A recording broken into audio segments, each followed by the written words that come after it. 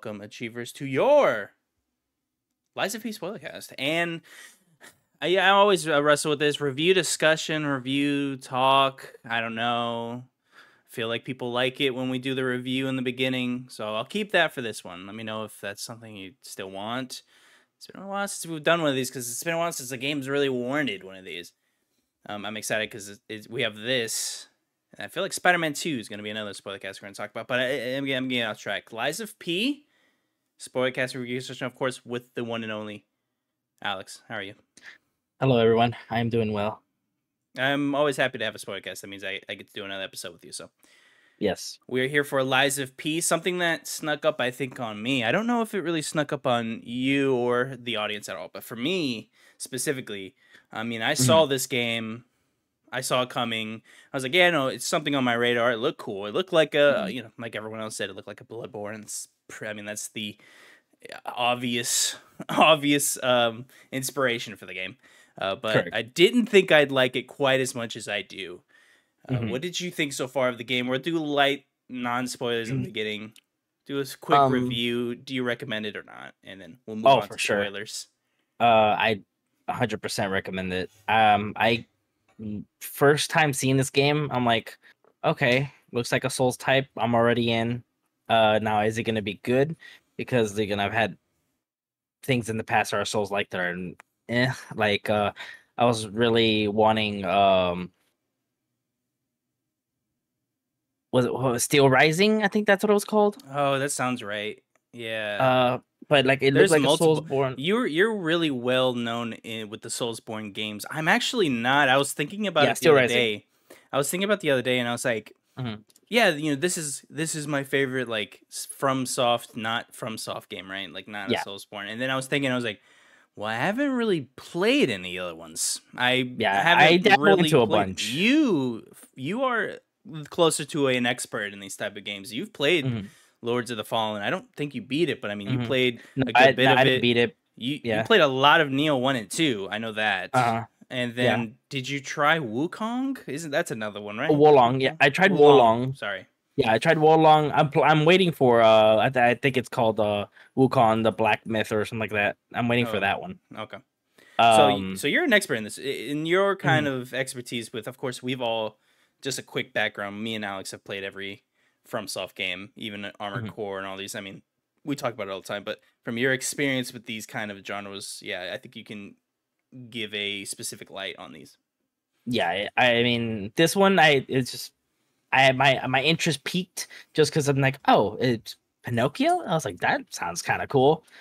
As soon as we play this game, like, it's a joyful ride and surprising because, you wouldn't think, like, this game, I would say, like, you're surprised FromSoft didn't make it. It is. I keep milling over that in my head constantly. Like, do I want to get on the podcast and really say this is of the caliber of a FromSoft, of a Bloodborne, of a Dark Souls 1, 3, of a Sekiro? And I think, yeah, I do. I think it really does. It comes close. Yeah, I think it really does box with the heavyweights in that specific scenario. Like, I think it really does feel like it. I don't think it's 1-to-1. I don't think if you showed this to like a FromSoft nerd, you would trick them, but you would definitely trick an everyday person thinking like, yeah, this is like this is another FromSoft game. If you showed them, they kind of, I mean, they have another Dark Souls type game. They like are. I think it's quite shocking how much it is like Bloodborne. It's to the noise pickup sounds, to just about everything in the game is heavily inspired, like very heavily inspired, close to where it makes you go like, this is a lot of everyone else's ideas. I don't hate it. It's crazy, and it's not their fault because no one else is making Bloodborne. So yeah, and see, I only got that bit maybe a couple times in game. Every like maybe 2 or 3 times throughout the whole game, I felt like this feels like it came out of Bloodborne. The rest of it, though, it felt like it was its own thing. Yeah, which I like. That's a good point. I would say middle to actually the end of the game is Mhm. very uniquely it. That's a good point, especially with some of the indie types you start finding. I didn't want let's go into the game. Mhm. Now we both clearly recommend it. I love this. This will be my top 5 for the year. I mean, just easily. Just not. It's not even close, frankly. This is how Yeah. much I love the game. Very much heavily recommend it. If you somehow clicked on this and you're just curious, and I will say this. I think you can listen to pretty much any spoiler cast of like a Dark Souls game or something and not Mhm. really care because you're not playing it for the story, right? You're not playing Dark Souls 3 or Demon Souls and like I wonder what's gonna happen to patches in this one. Like you don't really care. You're Mhm. playing it because it feels great and the gameplay is good. Yeah. This one is actually I do think if you haven't played it and you're just putting this on in the background or something, I do recommend you actually do play it because the ending and specifically the narrative throughout the game is very good. And it's Mhm. actually very well told, in my opinion. There could be a little bit of pacing issues maybe here and there, but aside from that, it's very good. I think it's I actually mean, very good. I mean, out of not being a from software game, I think out as a Souls like genre, I guess they were calling it now. Yeah, I I think guess you it's have the to. best one that they've had. Like there's people like there's Lords of the Fallen, Steel Rising, this Soul, there's a bunch of them, but like this one to me is there's this one, and then we get into the From Software ones. Like this is Yeah, the best one to that level. I think so. I think so too. I want to get into discussing this game first. Of course, this was developed by Round8 Studios with NeoWiz as the publisher. Uh, you ask I say those names, and everyone at home, Like what? if you're like me, you go who, and that's pretty much. I mean, these I you look up Yeah. their games, they're not known for really anything. So this is kind of the first time they've really been at bat for something, and I'd be curious how much this costs because this game must have cost a lot of money, easily $100 million probably for this kind of visual fidelity.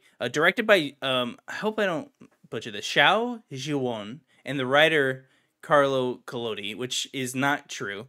That is the original writer for the Pinocchio, but that is what it was credited. So very interesting. And maybe it's like ghostwritten or something. I don't know. But very interesting. Fun. I have a couple fun facts here, but I don't want to jump into this quite yet. I wanted to kind of give the studio the flowers here. Just coming out of nowhere and being this Mhm. good, it's pretty crazy.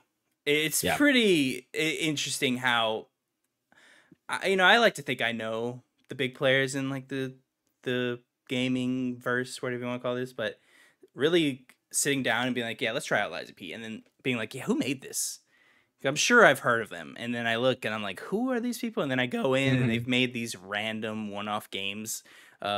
Actually, not even big in America. I feel like this is really their big push into America. Period. Seems like there was a lot of uh, uh, Eastern games versus something that I would see here, but it was very good. And I can't wait to see what they do with their. Well, we'll get that in a second, though. I can't wait to see Yeah, what they. they've just dabbled into something to where like I think we got something here, and I'm excited to see where they go from here. Now, Alex, I want you to actually stab at something. Is there something you Okay. discuss or want to talk about with this game? Now we can jump. I really think wherever we want because I really want this Okay. podcast to just delve into fun. Was there something that you've just been like, I kind of want to talk about this and get the perspective of Elijah Mm, with this specific topic? Is there something that you want to know, want to discuss? Because I think the huh. ending specifically is something I want to jump to Yeah. immediately. But if there's something you would rather, let me know.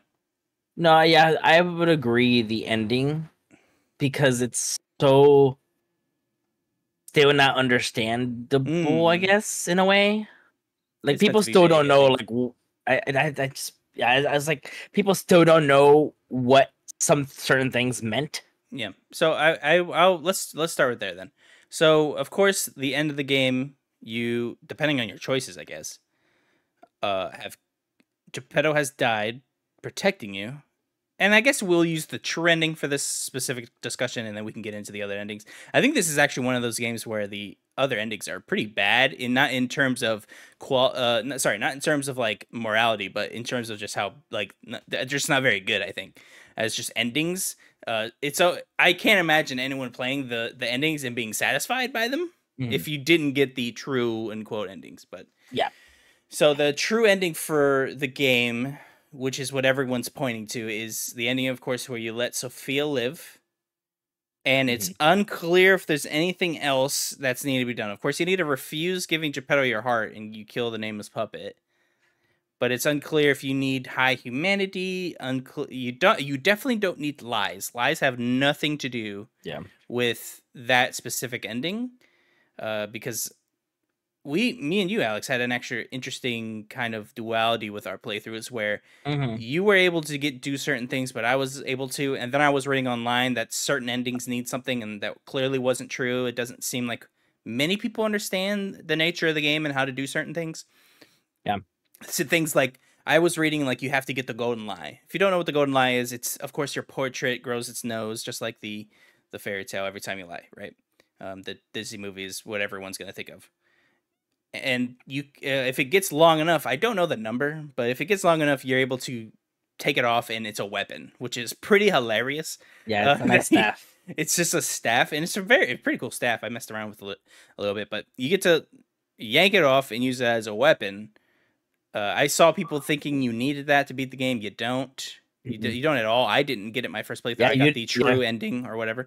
You needed that is only tied to lies. It's not tied to humanity. I saw people saying it's tied to humanity. It isn't. There's so many things, but this specific ending, of course, you let Sophia live, I think is really the only choice that actually does matter in this entire game. I think being you either let Sophia live or give her peace. I think is the only actual choice that matters for anything in the game in terms of endings. And then you get to the end, of course, you fight Nameless Puppet, which one of the coolest bosses, I think, in the game.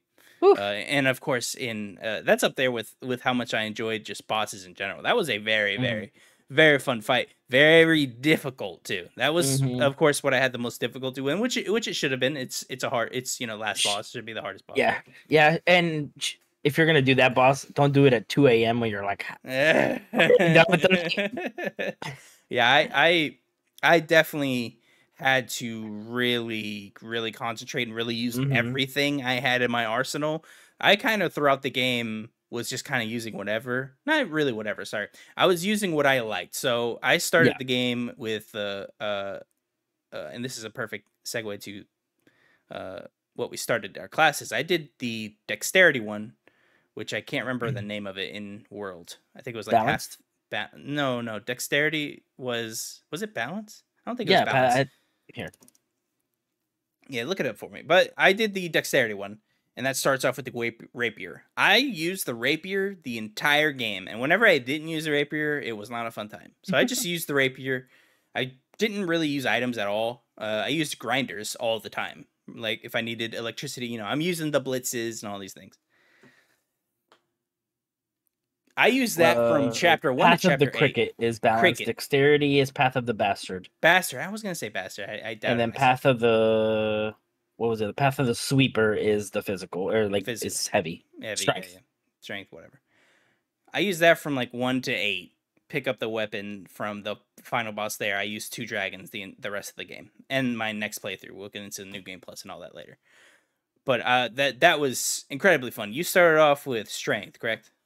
Yes. So yeah, I did the Path of the Sweeper. I did Strength. So I did a multivity build. What was your main weapon? If you had to give one weapon the flowers for your whole playthrough, what was it? So it's. I'm assuming because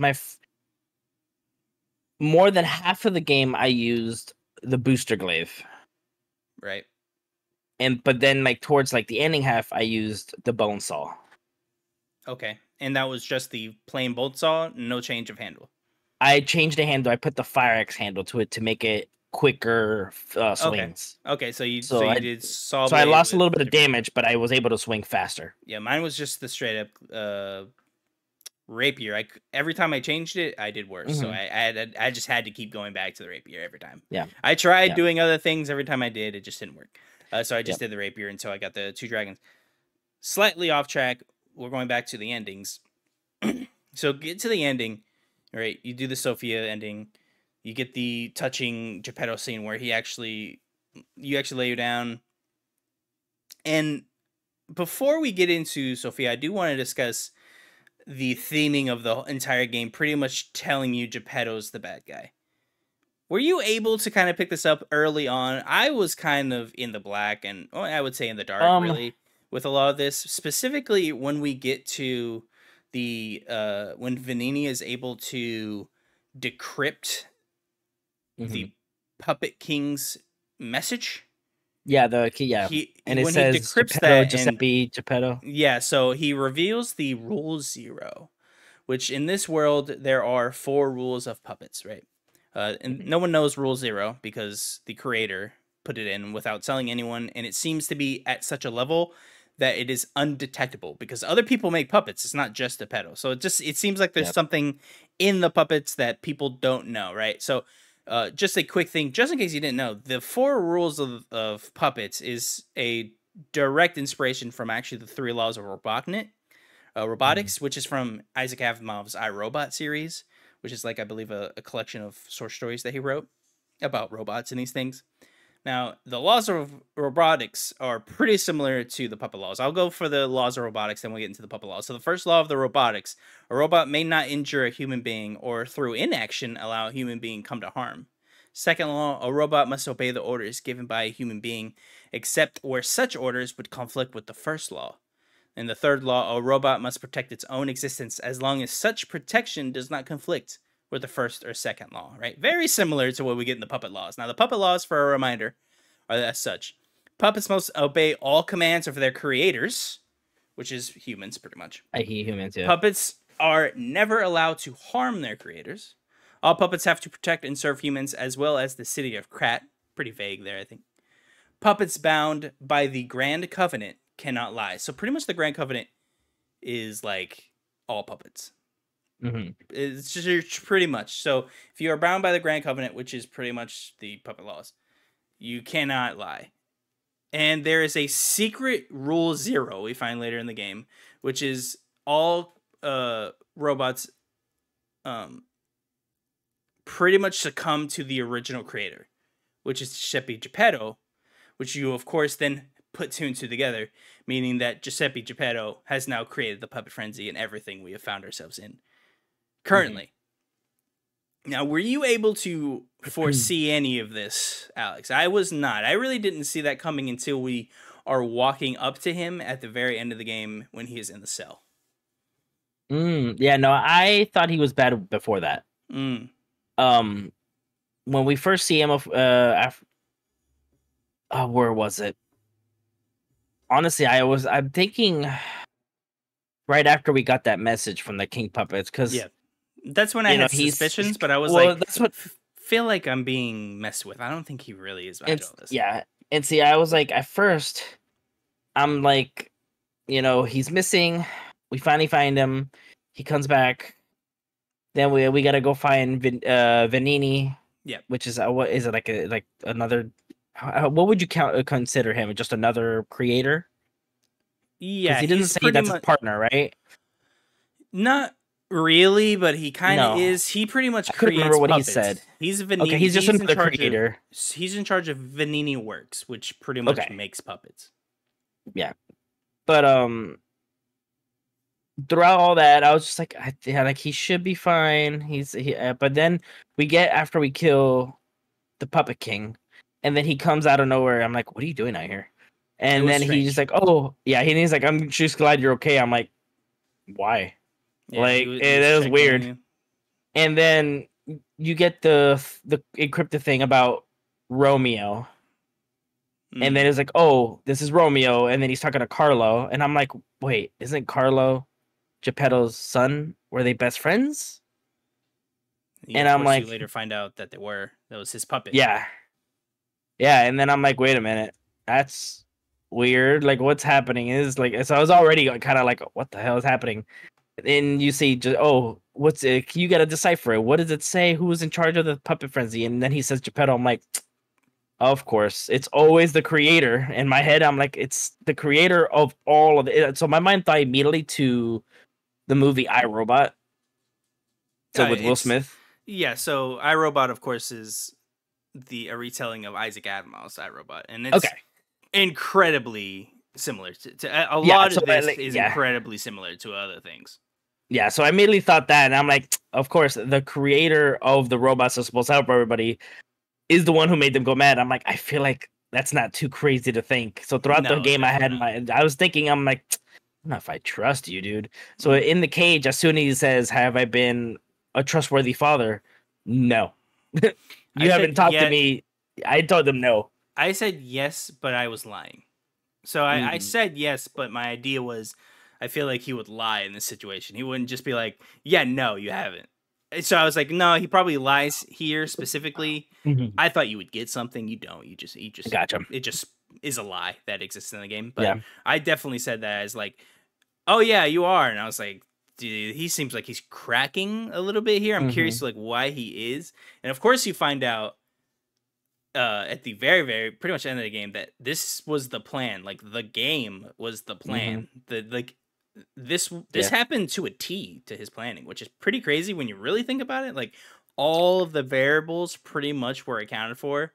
Like he knew that Carl could be He's a natural revived. tactician. Yeah, he could get revived to then go out and stop the puppet frenzy, which would then power Ergo, which the only part I don't Mhm. quite know is how he would know Simon would do what he did and collect all the Ergo.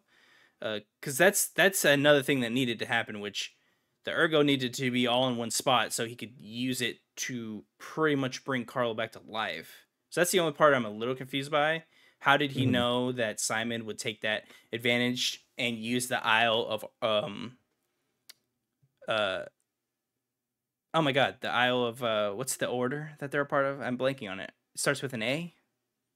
Alchemists. Yes, thank you. And they use the Isle of Alchemists to then gather all the Ergo in that one spot. That's the only part where I'm like, Mhm. did he know he would do that, or was that just a bonus? Because he also said he needed the hand of God to do it.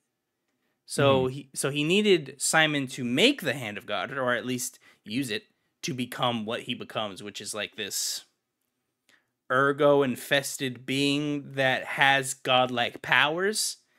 Because and that scene was so cool where it Mhm. depicts the painting. I'm blanking on the name of the painting right now. But it's the uh touch from God pretty much, and becomes this kind of being that can control Ergo in such a way that is not foreseen in the story. Pretty much venturing on magic, I'm assuming.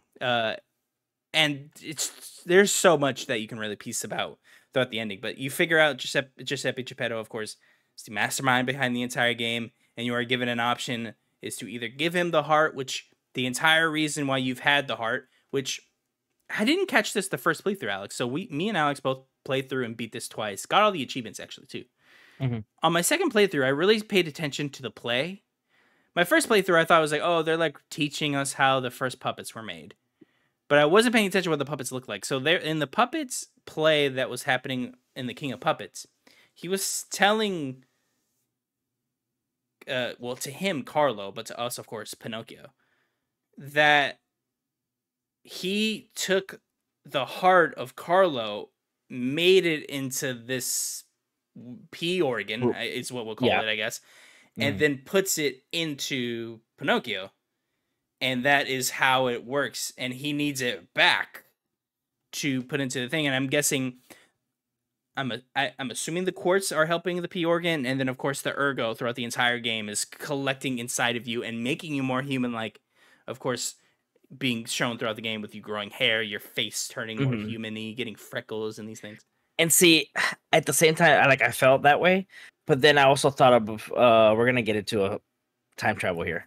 Oh, whoa. Sophia Yeah. can control time. Yes. She's the one who brings you to life at the beginning of the game with the butterfly ergo, Yes. She wounds which time in such a way to she. make you So I'm live. wondering if because Geppetto or the heart was dead, she rewinded it to bring it back to life, and that's what the mechanical thing is collecting Mm. all the ergo.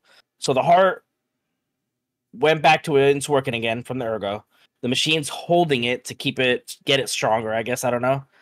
And so that's why Geppetto was like, oh, I know she can control time, so I'm gonna use them and now I want the heart back. Now that it's back to its original Yeah, form. now it's powered. Yeah. Now it's powered. Yeah, so that was something that I was a little confused by too. What does she do at the beginning of the game that gives you such a way that you are alive?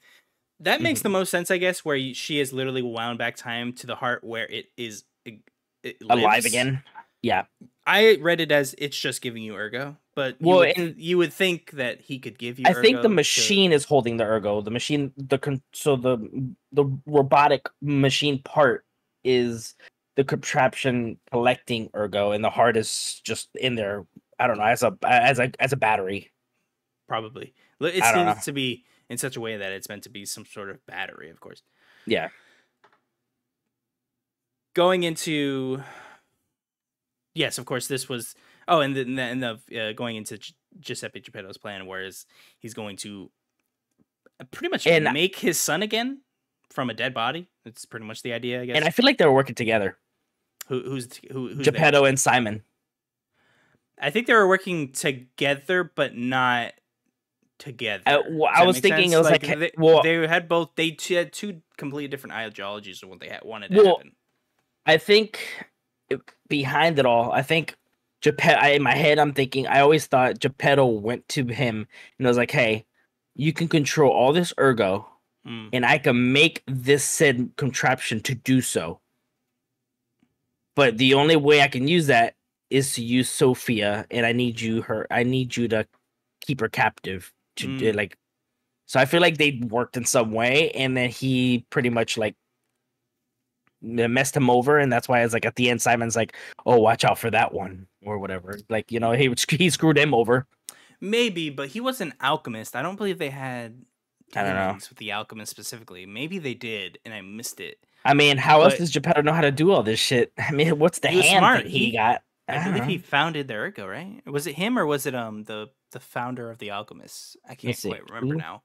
It's at the very beginning of the game, the founder of ergo. I think it was him. If it not, it might have been Venini. But Alidorov. Oh wait, no, I'm sorry. That's the wrong thing. Yeah, I was literally about to read it. Treasure Hunter. Yeah. How did Elias? But no, that's not it.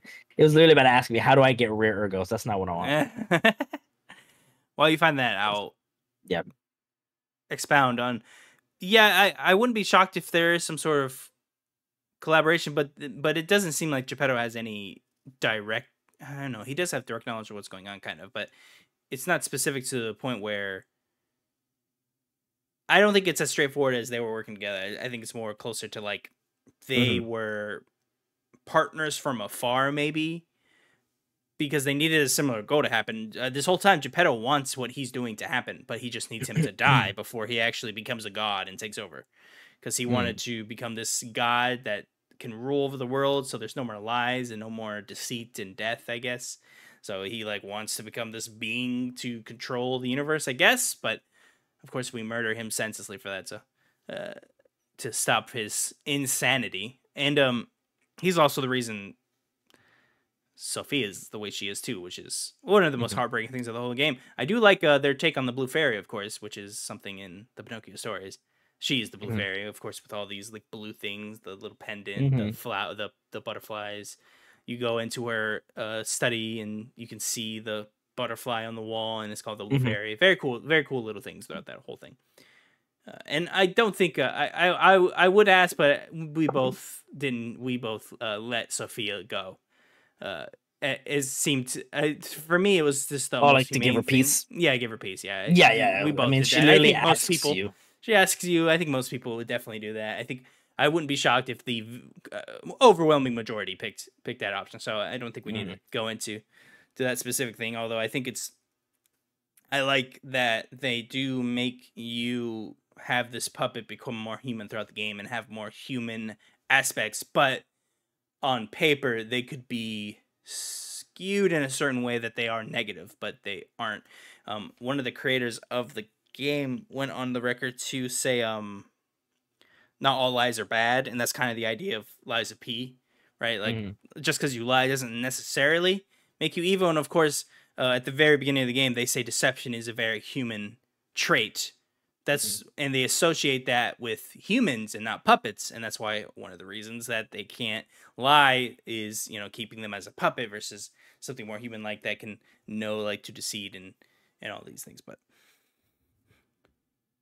pretty much, what else? And Geppetto, of course, unclear how his son died. So of course we have those sand time breaks, you can call them, I guess. The ergo, of course, we find out is the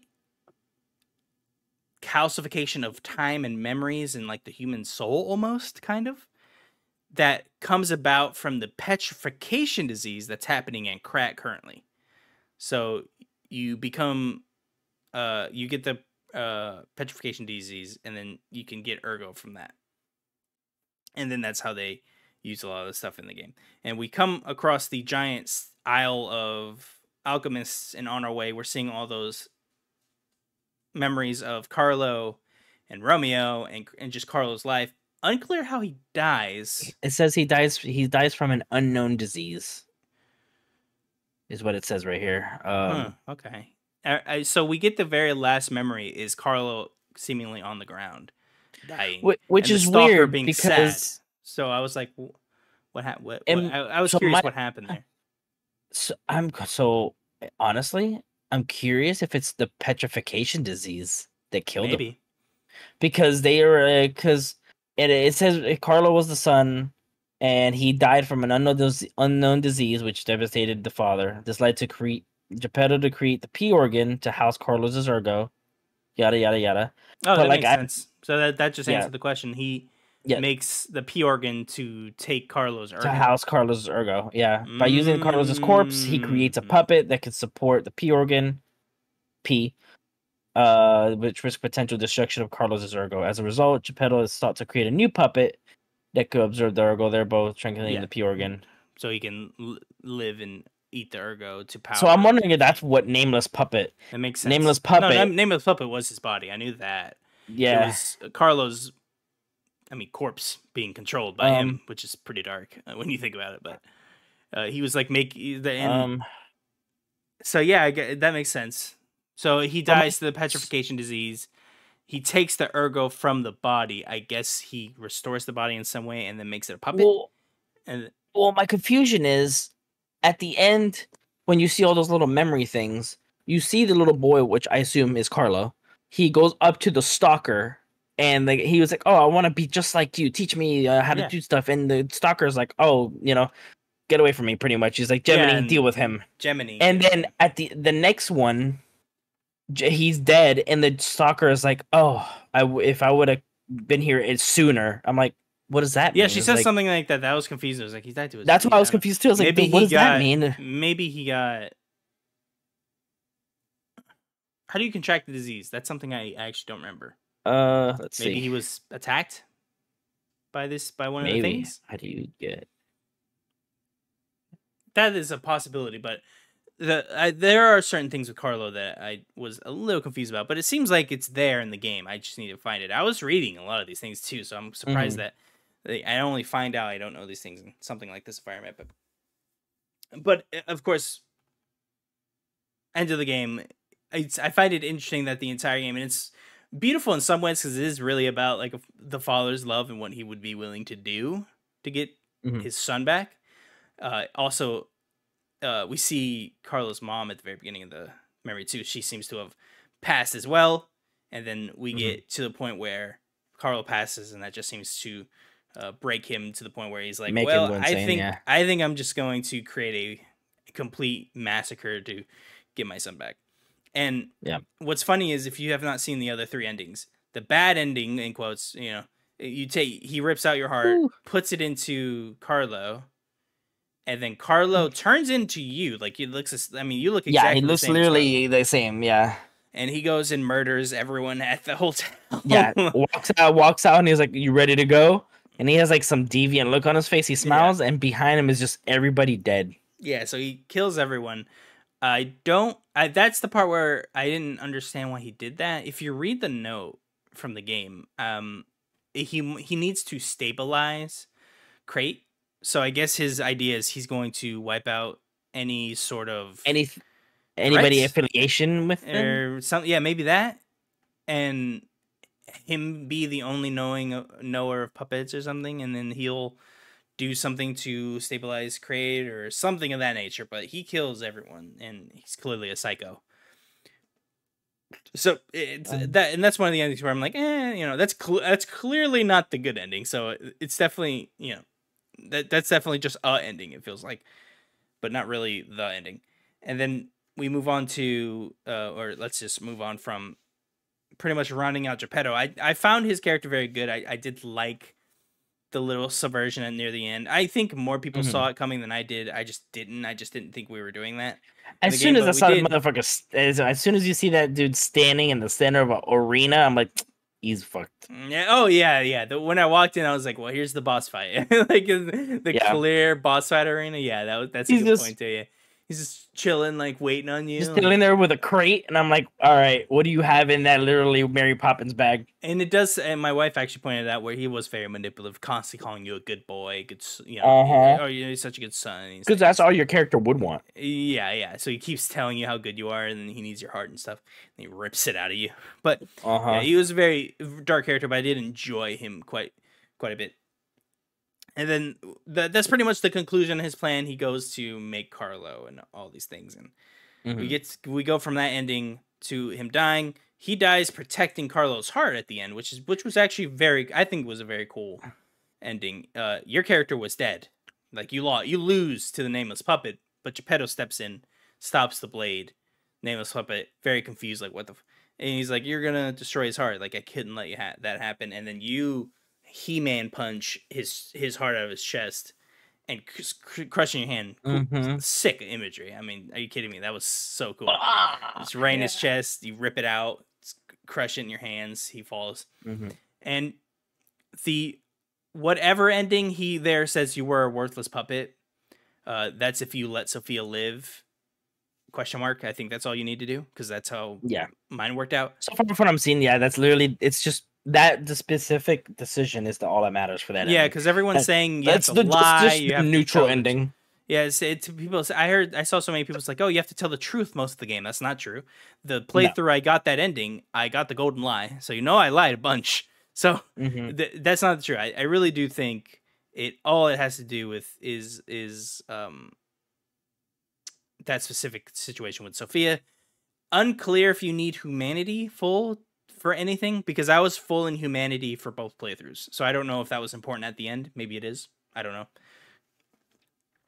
And you were too, right? For your second playthrough? You had full humanity? What? Like when you got the thing, it says your heart was pounding? I don't think so. Maybe it doesn't matter. Maybe that doesn't matter either.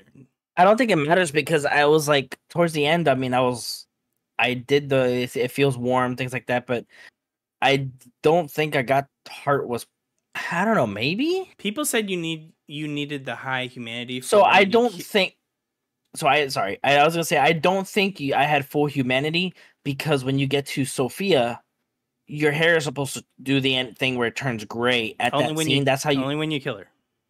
Is it really? Yeah. Only when you kill her? Okay. That's what it said. And I had full humanity at that part, I believe. Maybe you already had full humanity. I think so. Can't quite remember now. I don't know. I believe it's only when you select give her peace is when you get, because you have to touch her ergo for that to happen. That's what shows. That's why you get gray hair. Is I believe you're touching her ergo. I don't know what's happening if she's accelerating time or something when she's doing that or something, and you age. I don't know why you're getting the gray hair, but him touching her chest. I think it's to show that you're human, or like in a way. So your hair went from black to gray, showing he's like, oh, your hair is aging. That means you have humanity in you. Maybe. So I don't know. Let's see. Oh, we still haven't touched the Sophia part. And Sophia, we go back after that ending. Of course, he says, "I'm sorry, son," which is probably the only time he actually means to call you son in like a actual deep way. And then he dies there. You go to Sophia. Now, this is interesting, Alex. Someone pointed this out to me, and I don't know what it means. I think it's just meant to keep it more open so it doesn't seem as final, especially to the developers. You walk out to a Sophia puppet, which I assume was already made at some point, and you give back, it seems, your ergo or Sophia's ergo that you take from her. I don't know which it is.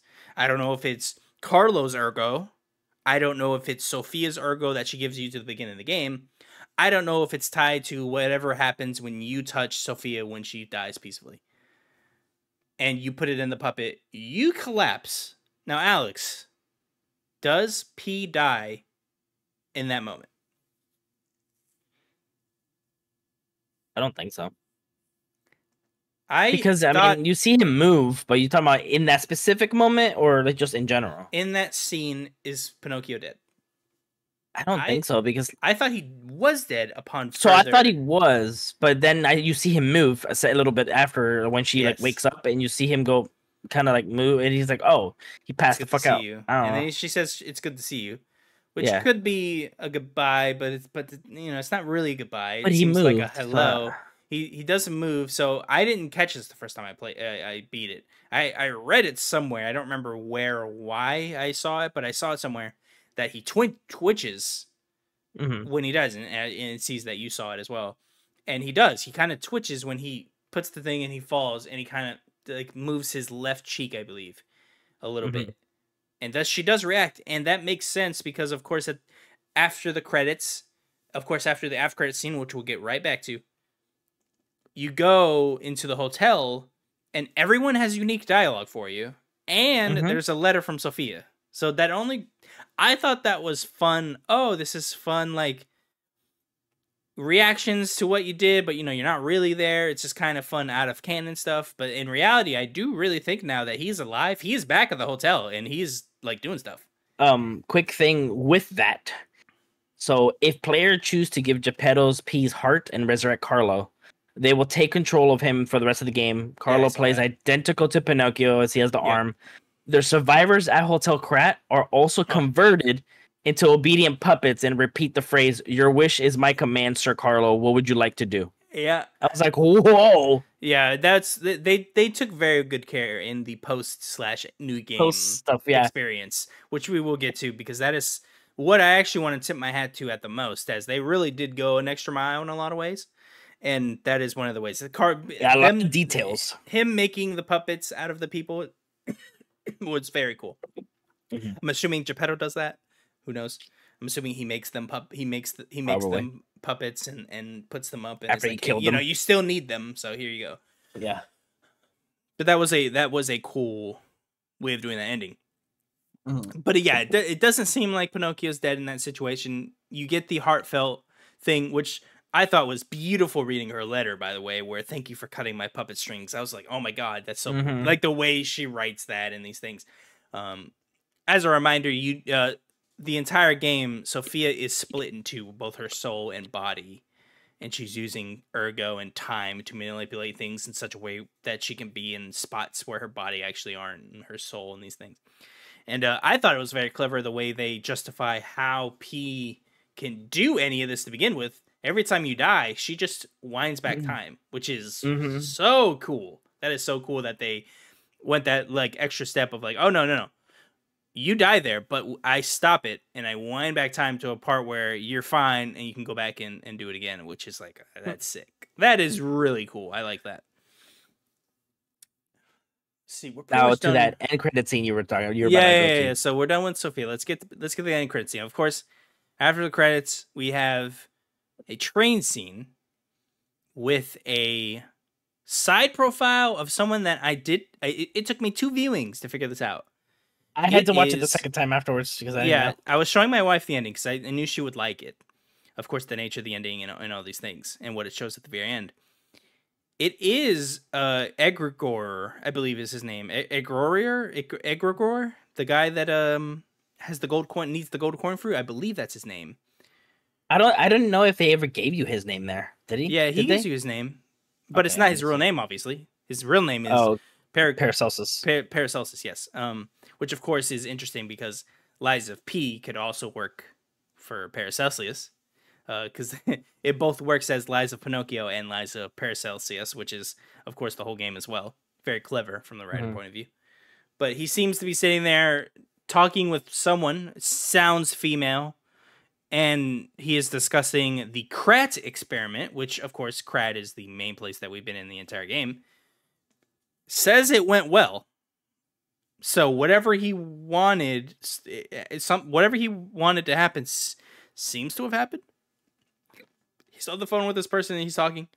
And then he says, like, oh, and I need another key. And he says, Dorothy, and it pans on a book. Don't know what that is a reference to. Maybe it's just I think like, it's a book, as in, like, you know, just like all these things are kind of books, but like it's not meant to be direct as like, oh, she's from a fairy tale. I think it's just these all are from old books. And then we get the scene, of course, with Dorothy humming, walking along the skyline. We see Crate in the background, so she's there, so seemingly looking at things. Maybe she's trying to figure out something, or maybe she heard what was going on and went here. And then she clicks her heel 3 times and it fades to black. Very, very good scene. Very good scene. Got chills when she clicked her heel 3. I was like, "Whoa, that was really cool." I was like, "Oh shit!" That was very cool. I very much liked that. It's very, very, very good storytelling, I think, and throughout this whole experience, and of course at the very end was very cool. What did you think? Of course, on the scene, I talked a bunch about it. What did you think? Did you like it? I think it was very cool that they made this guy a secret agent the whole time. Yeah, well, it makes me want to know. I'm like, well, who's he talking to? Yeah. Like, and then like, so his name is Parasol. So by the way, his name was Geo. You were trying to figure out. I was like Origo. I knew it was like G's everywhere in there. Yeah. But Paracelsus is talking. I was like, what the fuck? And then I didn't recognize him. So in the game, they make him seem like he has like very greenish blue hair. In that cutscene, I thought it was gray. I couldn't tell. I couldn't tell what color it is either, because it does seem grayish green. And the only way it's like he just, it's the top hat and the robe. That's the only way. It's like he looks the same. Yeah, that's how I pieced it together. When I just saw it the second time, I paused it, literally went, "Oh my god, I did not catch this the first time." But yeah, once he's talking about Dorothy, when he was like, "Oh, we're gonna need the arm back," and I'm like, "Oh, that's right." He just say that too. Yeah, we're gonna need the arm back, and I'm like, well, maybe that's how Geppetto got it. Geppetto was given it, or Paracelsus planted it for him to find. And I'm like, oh, it's part of the key. I actually had a question for you with this. What arm is he speaking of? Of course, we all think of the Legion arm. Yeah, but there is the arm of God. Huh? There is the arm of God. Okay, or Geppetto. The only thing I can think of Geppetto's his arm that he brought. He was able to bring the puppet back to life. I was assuming that's a good point too. That's a good point. I'm the only thing I don't know. Let me see. Paracelsus. Do they make the arm of God in Lies of P? Do you know? Is that something they can make? I'm about to look. The arm of God. The alchemists believed that there was once a god who was ripped to shreds, trying to give immortal life to the humans he so loved, and they wanted to revive him. However, the god who was deep in sleep never answered their prayers. That's the lore text for the arm of God when you get it after killing Simon. So that is interesting, because of course he says in that same line that we found a new way for life, eternal life. Mm-hmm. So it seems that maybe the Crate experiment is tied to his experiment, or these nameless people's experiment for eternal life, because we do find out in that scenario that there is an experiment, he needs the arm back, and there is a new form of eternal life. Now, what is that eternal life? Is it puppets? Maybe is what he's discussing there, because he says that, and seemingly he's looking for more ways of eternal life. And it seems that he got what he wanted, because he seemed happy. Like, he didn't seem like things were bad. He even said the experiment was over and it went well. So we're kind of left here. Go ahead. So somebody has a theory. The theory is that Paracelsus is also the real name of Button Bright, a character from Wizard of Oz, and in one of the Oz books, he married to Glinda the Good Witch. That is also a female voice on the that is on the other line. Oh, that's that he's right. Talking my to. Wife looked this up. I completely forgot. Because he literally, that's correct. Yes, my wife told me this, that could be Glinda the Good Witch on the other line. Yeah, and the person was like, I didn't even think about the female voice until now. Yeah, that's a good point, and it makes sense because he's talking about Dorothy now. she would have Mm-hmm. knowledge of Dorothy. He wouldn't have to explain that. You know, he does seem to bring it up as if the other character knows about it, so it's not like new to them. It's a good point. Who's the theory? Yeah. Was that just a Reddit comment or something? Yeah, it was a Reddit. Somebody also said, if you listen to the message from Manini by Carlos's friend at the Stargazer, he says something along the lines of, "We are fighting off the puppets right now. In the end, it'll recap the main story and connect it all, which leads us to Dorothy. Also, the Spectre that you get to bring up in boss fights is just Carlo or Pinocchio himself with longer hair or full and fully grown.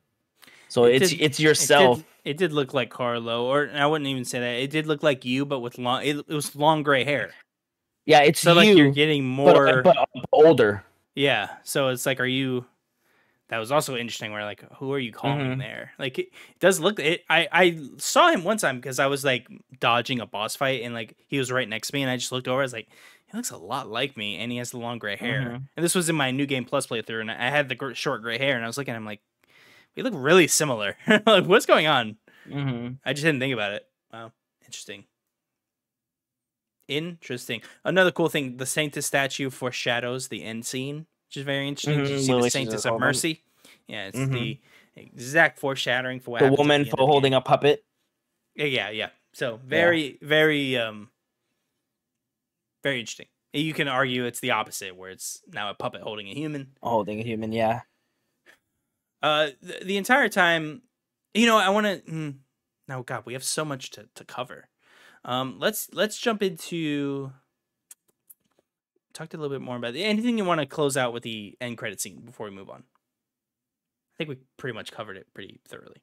Yeah, no, I think we're good. I mean, it's just it doesn't give us much. Pretty I mean, much- we know for sure Wizard of Oz is gonna be the next one. You were wondering about the books. The book that shows up on that shows on this desk or whatever. There's two of them. So one of them is green. Yes. And it has the one underneath one is green, and it looked like it was the back of a lion, or like body almost. It almost looked like a lion, so I don't know. I'm assuming the top one is this world, like Pinocchio. The bottom one is Wizard of Oz, like Emerald City, as some people call it. Yeah, Emerald City, of course, is. That's why it's green in my head. I'm thinking maybe. I did see that there is. This could be fun Easter egg stuff, so who knows? But there is a fun thing in world where there's an Easter egg in the library where Antonia is. If you read one of the books on the bookshelf, it's a Easter egg for Pinocchio. He says there's a fairy tale that everyone knows about a kid that's lying and all these things, and his nose grows. So it's a pretty direct Easter egg, but maybe it's meant to correlate to this or something. I don't know. Maybe these are all really fairy tales or something. You know, who knows how crazy this gets. This could get insane where like this is a world created of itself. I do find it interesting that there was the worksmith lady. She's from the East. There's also like slight Wizard of Oz references there with, of course, like Wicked Witch of the West and all these things. She's from there. She has no memory of coming from there, which is interesting. So like, was her memory wiped or something purposely? Who knows? I found that was interesting. Of course, she has the story of she was saved by Alidoro in the in a tower. I think it was on fire or something, and she had like a thing of like, yeah, Alidoro saved my life, and then you find out later he that's secretly his brother. He's secretly Shrek. Yeah, I saw that. I saw Alidoro was and of course he loses a finger there, and that's a clue that Alidoro's lying. And it's funny is how this game's theming of lying is everywhere. Like the entire game is about lying, right? We have Alidoro lying because he's not really Alidoro. He was his, I guess you could say, partner. He was his partner. And then he sold some antiques, and he was going to get cut off, so he killed him. Then took his identity.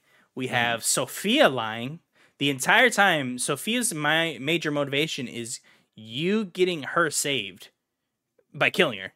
She doesn't really. She even admits she didn't care about anyone else. She didn't care about the puppets. She didn't care about the people really. She just wanted to be rid of this because, in her words, it was quite painful to be in her situation, being separated from body and soul. She of course amends that later in the game, saying like, "I'm actually invested now. I want you to complete this." Yeah. So, there's a lie there. Geppetto, of course, lying the entire game. You lie throughout the entire game. I mean, there's very few people who aren't technically lying. I mean, I think Vanini doesn't lie. That's pretty much it. And then the workshop girl doesn't lie. Antonia doesn't seem to lie. So, but a lot of the major characters are continuously lying over and over again, which is very fun and have an interesting theming throughout the game of just constant lies and being that something very human, as all these people who are lying to you are human. Let's go to a quick detour because I really liked this character.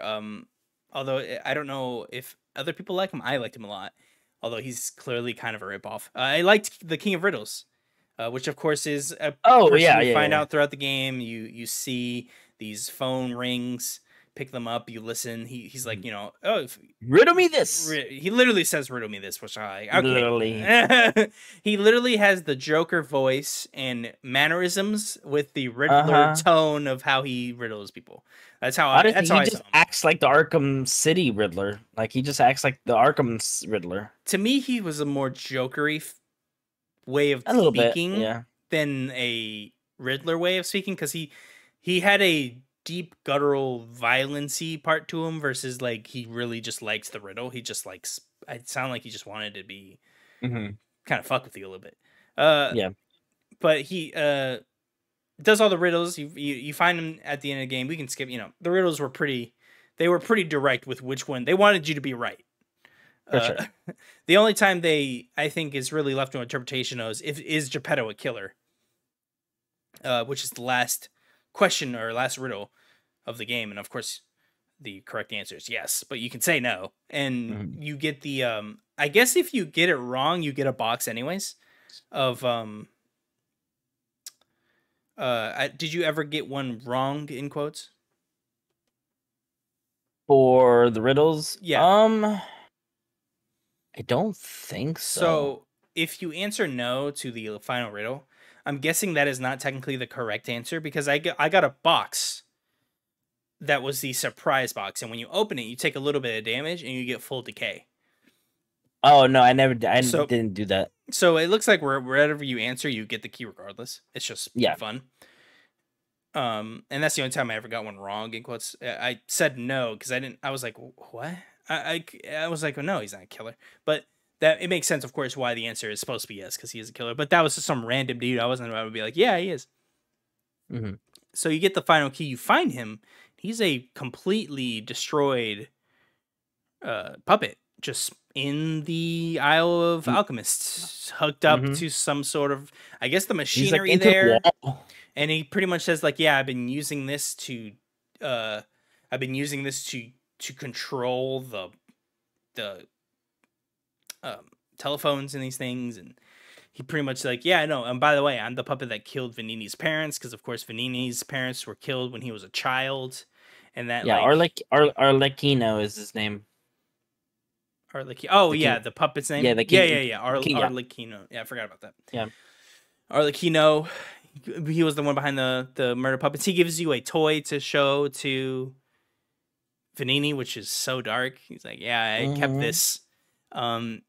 And the only reason he didn't kill him was he wanted to see what would happen, which is, again, a very Joker thing. Like, this guy is the Joker. Like, he was like, yeah, I wanted to see what would happen. Would he become a vengeful puppet killing stalker when, and he got his aunt, he got to experiment and see what would happen. Gives you this toy. Did you kill him? Arlecchino? Yes. I did too. I was like, yeah, you're dead, dude. You're psychotic.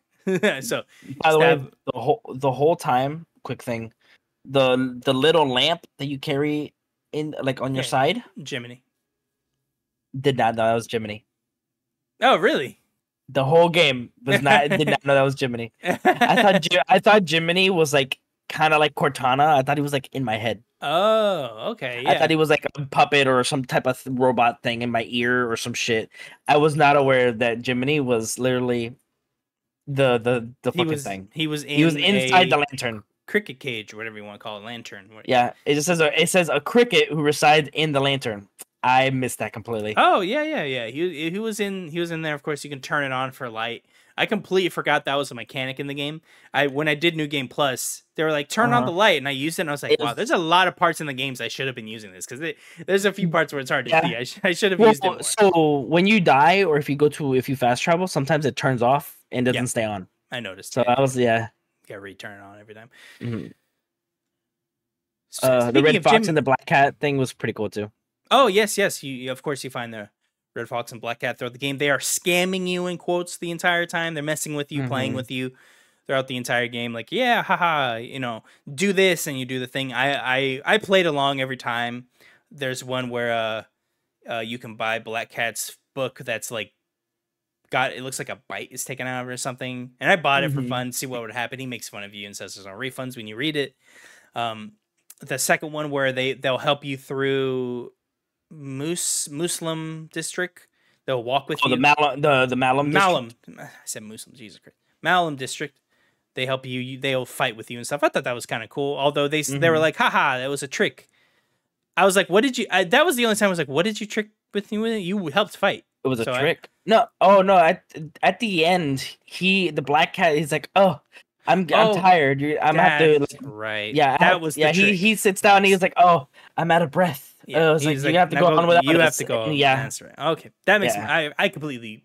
Okay, that makes. I think later on he says he tricked us or whatever. Yeah. It's when they're up there. It's like, thanks for clearing the way, and then they go away. Yeah, and I was like, oh, okay, that was weird.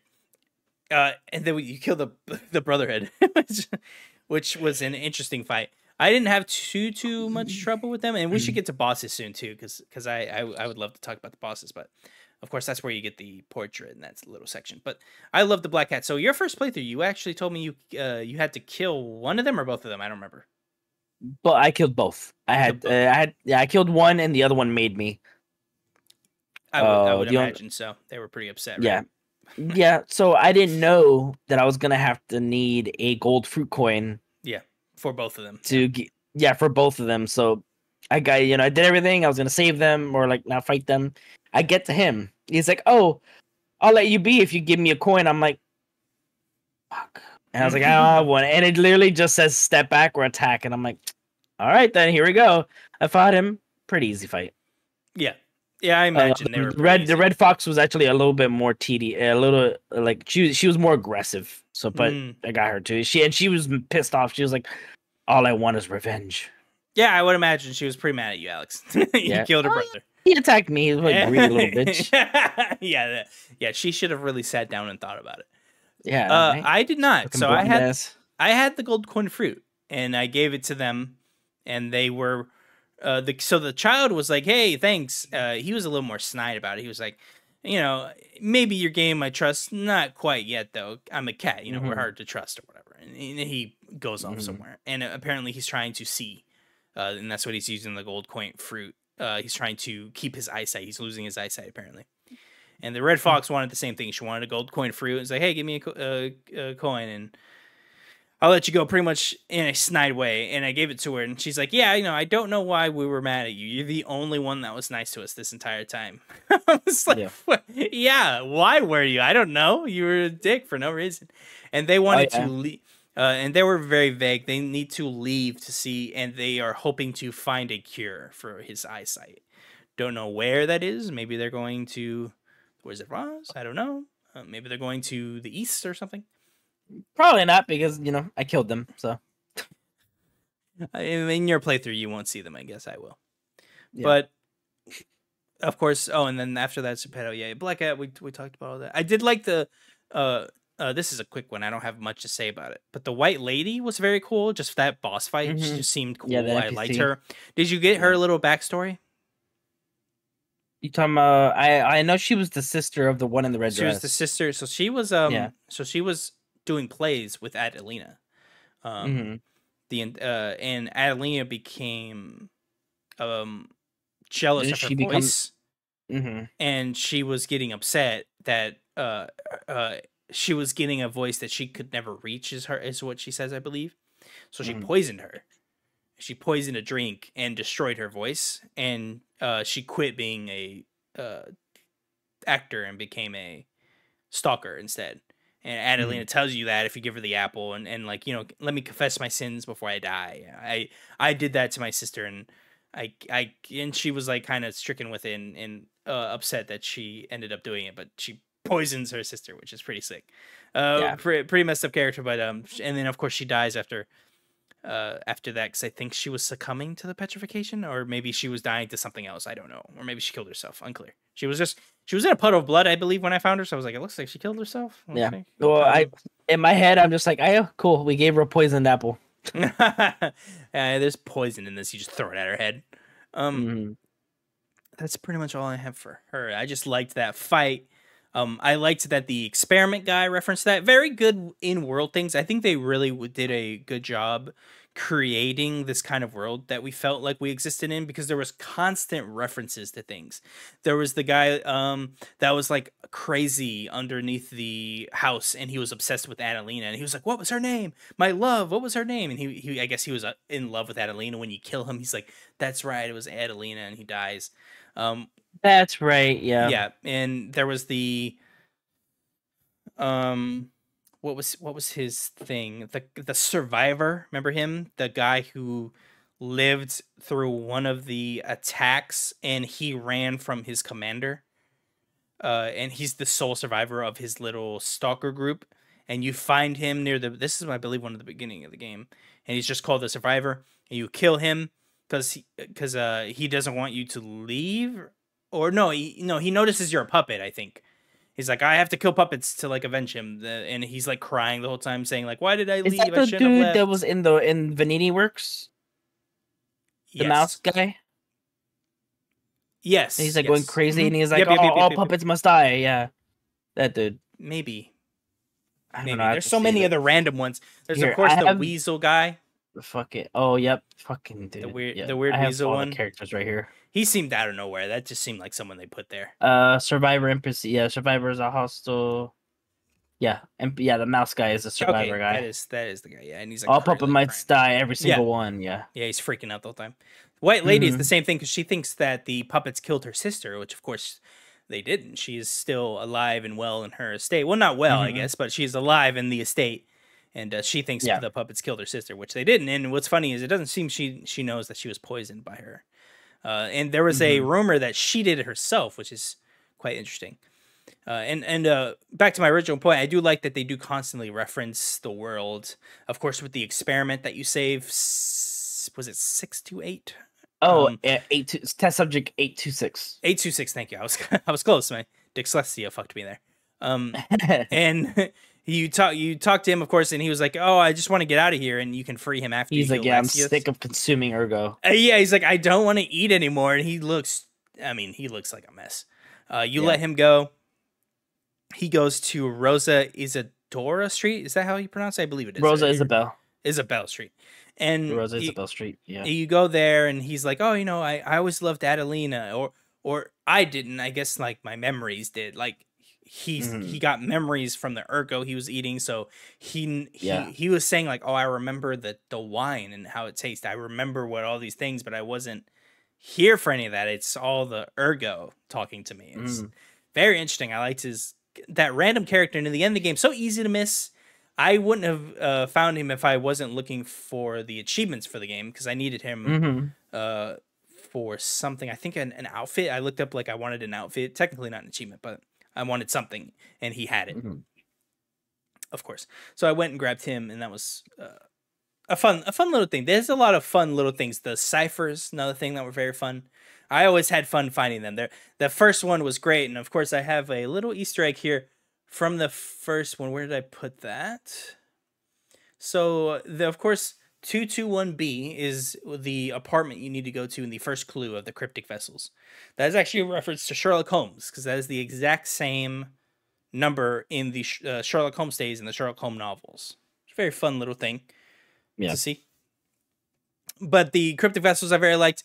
I liked the there were these little side things that you could go do sometimes, like, oh, find this. I did like that they had a little indicator next to an area if there was an event there. I liked that. Yeah, if there was, You didn't I have like to that go too. there and be paranoid, because I am one of those people. I'm paranoid. Did I I'll miss it? Did I constantly go go in this places. area? Yeah, yeah. I Yeah. know I have to go there soon. Let me go there now. See if so, that was nice. I like that I didn't have to guess, or someone like Yeah. very plainly has to scream at me like, by the way, go here, and like at this time when you kill that. One person I missed on my first playthrough, I didn't even know existed, Alex. Belle, Oh yeah. the Belle character. So I Yep. got her in my second playthrough. She was necessary for something. I don't remember what it was. I think a record. Oh, a record. She has a record I needed for an achievement. Mm-hmm. Am I crazy here? Is that Belle from the obvious property? I don't think so. Okay. We were in the fairy tale land. I was like, is this meant to be a dark Belle? Of course, the person she's in love with is a beast. He's a literal beast made of Yeah. infected in these things. So I thought that was quite interesting. I was like, is this meant to be Beauty and the Beast? Let's see. Literally, like her name is Belle. Her partner, which you later find out is not her partner, it's her literal lover and partner, I guess, at the same time. Mm-hmm. But they are very, very close and entwined. And you can lie and say he died, which he asks you to do. He asks you, he's like, hey, Yeah. you need to go back. You need to lie for me, bro. like tell Mm-hmm. her I am dead. Yeah, Atkinson. Yes, Atkinson. Thank you for reminding me of the name. And you go back and you can tell her, you can lie or tell her no. I lied again. I needed the achievement, so I didn't get to choose. So I needed Yeah. the record. So I just said, yeah, he's dead. Yeah, don't worry about him. Give me the give me the record. Give me the record. But that was another cool. There's so many little characters. I can't believe I missed a whole hotel character too with missing that. But it was very nice finding him this time. Anything little like that you want to grab before we move on? Trying to think, because I was trying to go through like the different Easter eggs. There's one, I don't know if you saw it. I had to look it up to make sure I had it right. There's a portrait of P. So at a certain point in the game, you can collect quartz. Consulting the description of the object, we can read there like next to Geppetto's stuff. There's a thing that you can read, and it says the author is D. Gray, the famous painter Dorian Gray. Oh, okay. Yeah, of course, it's I did not reference see to that. Dorian Gray's main character of the book, The Picture of Dorian Gray by Oscar Wilde, and it's like you can see that like behind him is just so I guess something that's similar to his thing. Okay. There therefore seems to be a nice parallel with the story of a young adult who locked his soul in a painting, giving up one's humanity. That condition it presumably shares the That protagonist. makes sense, because that's the same deal with here. The person Mm-hmm. said that they gave a soul to the painting, and that's a reason why the nose can grow. Mm-hmm. Another fun one, which isn't really an Easter egg because it's in your face. You can read it two ways.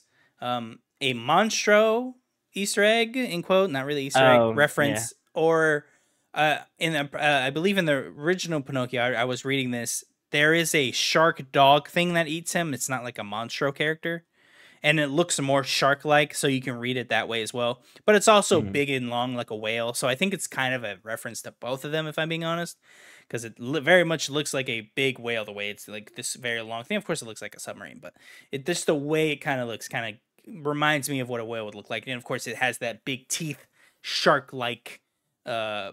Well, yeah, the submarine was a shark. Yeah, well, not cool. literally, but yes, it was. No, I'm saying like at first when I was looking, I was like, oh, it's a whale, and I'm like, wait a minute, no, it's not, because like the fin, the way the fin is, then like literally you can see the teeth and the eyes in the front. It was a shark. I still think it's a reference to both, but yeah, it's it's For sure, more a shark than a whale for sure. Yeah. Let's see, talk about that. Oh, and he does say, we skipped this. I forgot. He says a new brother. He has a new brother. Paracelsus at the very end credit scene. I'm assuming he's talking about Pinocchio. What does that mean? Who knows? Who is Paracelsus? Why does he see him as a brother? I don't know. But just interesting, a little more things where it's like, I don't know what that is technically. Yeah. Let me see. I have a bunch of notes here. I'm just making sure I got everything. Oh, how did you deal with Polydenia and Oh, Antonia. his love for Yeah, I don't Antonia. think. Yeah, I forget his actual. I think What are you is it talking about? Are you trying Pelendina? to say his? Yeah, Paulindina, and then the other Yeah, guy is Pulcinella yeah, yeah. is the So, butler. how did you deal with the two romance between him and Antonia? Of I course, mean, they were. He had feelings. He would never tell her. He says, because no, for sure. she's too old. Like she won't take this But I very told him complex it. thing. I told him it. I mean, love who you love. Pretty much, it's possible. Yeah, yeah. I showed him the ring and was I like, mean, because yeah, it the can happen. whole point in my like how I was playing, I'm the puppet trying to be human. So Yeah, yeah. why can't you do the same? Yeah, yeah, yeah. So I was pretty much the same kind of mindset where I was like, I know I'm playing this as Pinocchio doing what he's supposed to do, which is clearly that he is meant to be he's meant to act like a human, I guess I should say, Hmm. in this world. Like that is how the world and the game is set up. He's meant to act and become like a human. So that's what I was doing. That's another thing I was like, well, yeah, a human would do this. The same way where when Antonio was like, is there any beauty left? And you can lie, which is it's seen as a lie. You can say, of course it is, or you can say like, no, there's no resemblance. And there's all these. I love that there's little white lies in throughout the game. Uh, of course, when you ask people like, do you lie? And a lot of people would say, no, I don't lie. And it's like, oh, okay, so you would say like this person, in this scenario, you would say she doesn't look anything like that portrait anymore, and like, you probably wouldn't. So you are okay Yeah, I with don't want to lying. say You that. are okay with lying to some degree, and all these things. So I liked those two little people, and I think my favorite thing though, like as of like the little side quest, was the Alidoro and the weaponsmith, Eugene, Uh-huh. not Eugene, sorry, Eugenia. How do you pronounce her name? I forget it already. Eugenie. Eugenie, thank you. Jesus Like Christ, like I'm you like struggling you today. like Eugene like Eugene, but it would Eugenie. Yeah, Eugenie. Yeah. So she doesn't have a memory. She remembers Alidoro saving her, but of Hmm. course he was in a get up in these things, so she doesn't know that he is faking. I kept missing the clues. I have to be completely honest with you, Alex. I was pretty stupid this entire quest line. Uh, Giving him the four-finger glove and being like, it doesn't fit. The whole time I was like, oh, he's pretending. Like he's just like, nah, it doesn't fit. I don't like it. Trying to like make her like not make it a big deal that he saved her.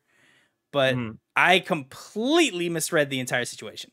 I did not figure it out until he betrayed us, and I was like, so he was actually not Alidor those. I was like, God damn. I was Yeah. like, I Yeah. keep, Yeah. So the I one who keep, saved her was dead. yeah, the actual one, which was very cool the way they do it. You confront him. He's like, I love his reaction. He's like, I didn't think you'd kill them all. Like he was like freaking out, like, oh my God, you just killed all four of them. Um, Yeah. he's saying there, he's like, and I guess I just found maybe a slight error. He says, you can't hurt me, but he did just watch you kill four people, so that was interesting. Hmm. Or maybe he didn't see and just says like, how'd you get by them? I don't remember, but I don't know. I remember when you attack him, he's like, "Hi, you won't kill me." And I was like, "Yeah, I will." You just stab him. And I do like you can go and tell Eugenie about this whole situation, like, "Oh, that was your brother the whole time, by the way," which is quite interesting. It seems like you want to say something. I was reading something because Paracelsus is still fucking me up. I didn't know that apparently you can do this. After you do the real boy ending, Yeah. the if you refuse to start New Game Plus and you go to where he normally is, he would have disappeared and left behind a letter with a sign off of the initials PP. According to the Ouroboros eye weapon description, PP may indicate Philippus Paracelsus, which is the chemist, or apparently in this, it's the known alchemist or whatever for all the like one of he's like a legend in the alchemist place. He's not the founder, is he? I can't I remember the name I of the don't founder. remember if that was him. But Philip. it says right here, PP may indicate Philippus Paracelsus. The same at the end of the credits. Who is Paracelsus? He is the chemist in real life who is often associated with alchemy and fiction. Some anime fans might know him better from his original last name, Hohenheim. And I looked up that name, and that's the dude in Full Metal Alchemist. I don't know. That's funny. That's funny.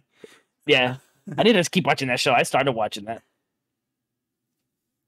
Um, but yeah, I'm trying to like I was just trying to see more about him because I read something where it's like, oh, he's the chemist or whatever, or like a known alchemist. So he's just a famous. Yeah, he's not the known one because the original one is some other name. I think it starts with an A. The founder of the alchemists. So I don't think that's him, but I did not know that. I did see initials PP somewhere because I did read the orbital. Oh, here it is. He said it just says Philippus was the legend even amongst the alchemists. Yeah. Okay, so he's some sort of legend that we don't know. Yeah. So he's just known. It's kind of like Merlin. You know, Merlin's known for being he's a wizard. Guy. Yeah. Yeah. Let's interesting. See here. Very. To kind of round out our discussions, pretty much everything we've discussed narratively, I'm pretty satisfied with. So I wanted to ask this question simply to kind of close out. Was P a puppet or a human? Take that as you will. Are you asking me? Yes. No, Alex, I'm asking. Who else am I asking? So, P, I'm assuming in my head, P was intended to be a puppet. But I think when he was brought to life by Sophia's ergo, it made him a human. So it's like the blue fairy thing. Like, you know, he as soon it's like once he was born, he's like, I have feelings. I have like this is how I am. He doesn't act like a puppet. He doesn't go by the rules because that's not. He wasn't turned on. Yeah, he as a puppet. He wasn't given the Grand Covenant because Geppetto. He says this during the fight. He didn't want Carlo bound by the Grand Covenant because he has his memories and all these things. Yeah, and that's why. And that was Geppetto's fuck up in the first place. I don't think he could give it to him though, right? Yeah, no, because they would have fucked up the heart. And I think when Sophia brought him to life, Carlos's heart kept him human. So if anything, I feel like we were Carlo the whole time. So not P. So that actually gets closer to something I wanted to say. So the way I read the narrative and what I think we're supposed to feel by the end of the game, and we're making this choice with Geppetto, and something that Geppetto fails to see is when we start the game, we are clearly a puppet, right? We are there, we're sitting as a puppet. Something happens that makes us something more, and we can argue that, and this is where we get into AI and feelings, and if are other puppets human, and because do they have desires, which it seems like they do. Paul and Dina is in love with someone, and the other butler puppet says that he's been kind of cognitive ever since his parents have been killed. Vinici's parents have been killed, so we're all dealing with these puppets showing more human natures than they're supposed to. So it's almost like they are kind of having an awakening.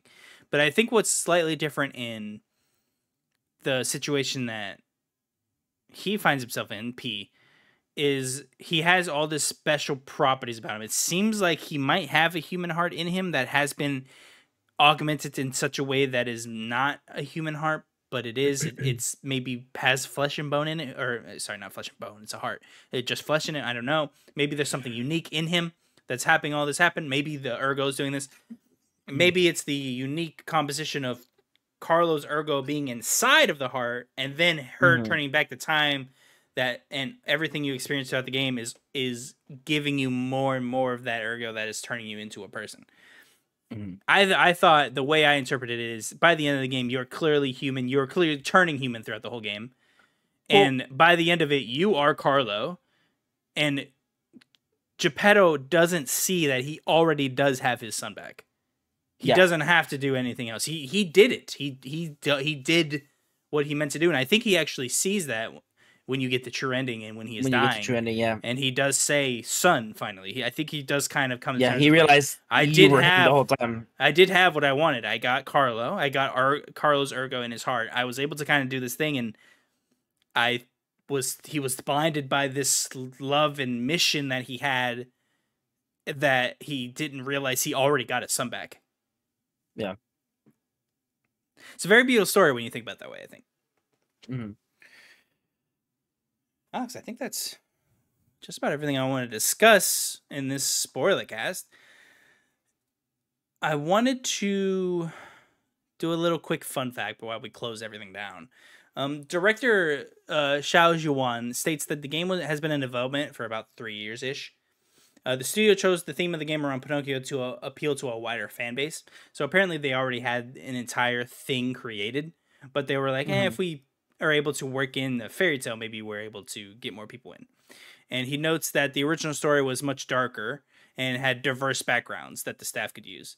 They chose to set the game in a Belle Eque like a environment to, quote, encapsulate a city's transformation from opulence to ruin and convey, quote, a period of unparalleled cultural and artistic prosperity, yet severe darkness and negativity, end quote.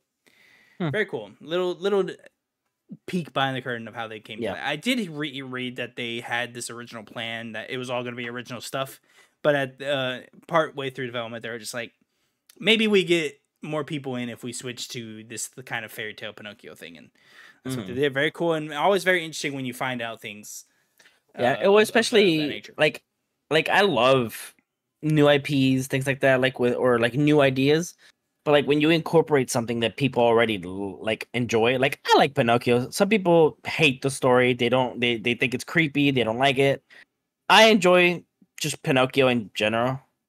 So like, and then like seeing it being told in a different way here got me excited. So I'm like, oh, I can't wait to see, the monster, if there's going to be a monster Easter egg, the fox, is it going to be in here? Or like, where's the fairy? Oh, Sophia's the fairy. That's cool. So like, it brought me up more excited.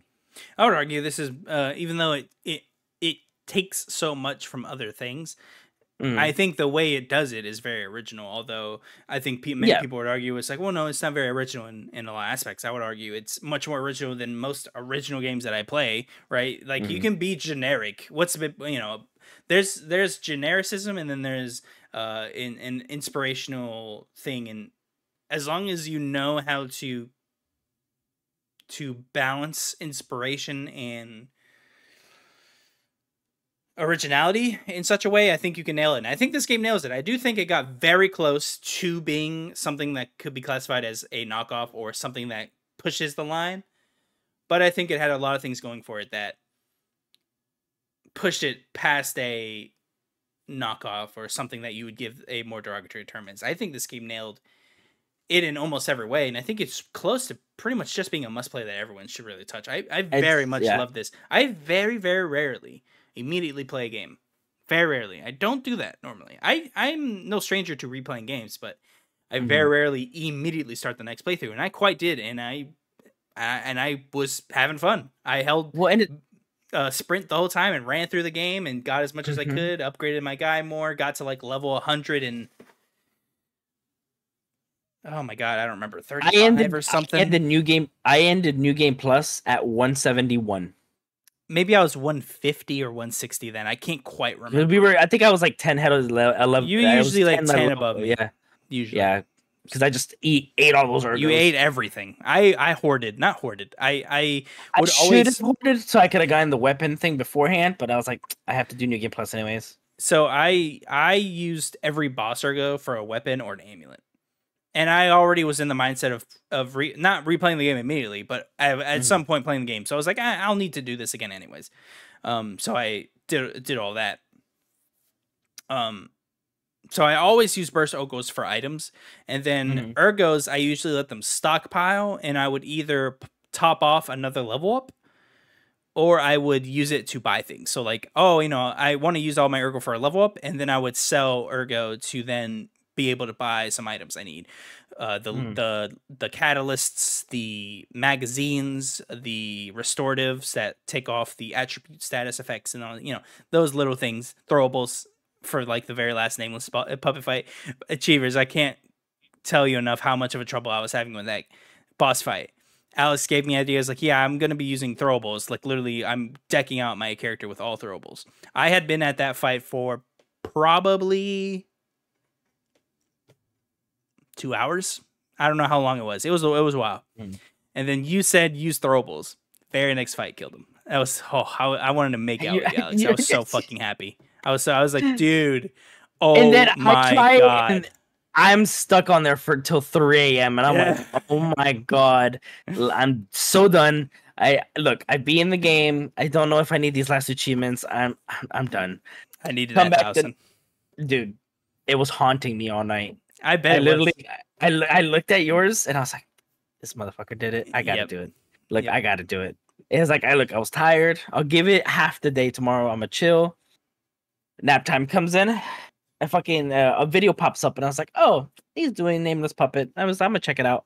He's literally doing the dash, dodge, slow dodge. I'm like, why is he not going so fast? Like, I'm like, you know what? I'm gonna take a quote from Andy, Patient Pete. Patient Andy Pete. Cortez from twitch.tv/Andy Cortez. Patient Pete. That's all I needed. Literally, I thought of Patient Pete. Literally, as soon as I saw him charge at me, bloop, sidestep, poke, back up, electrify, fa. All right, he's coming at me, block, poke, back up, heal, back up. I literally was second or third try, got him. Nice. Oh my god. And It's so satisfying too. literally, I could see him, and I'm like, it's like the Tobey Maguire Spider-Man slow-mo punch thing. I was Matrix like, oh my god, kind of thing. I see the swing. I see the code. I see it all. I was like, as soon as it happened, I was like, I literally finished it. I was like, I'm done. Yep. Very yeah. So what I did was loaded up with throwables. And again, I wouldn't say this game was hard. I would say it was. There was times where it was just tedious.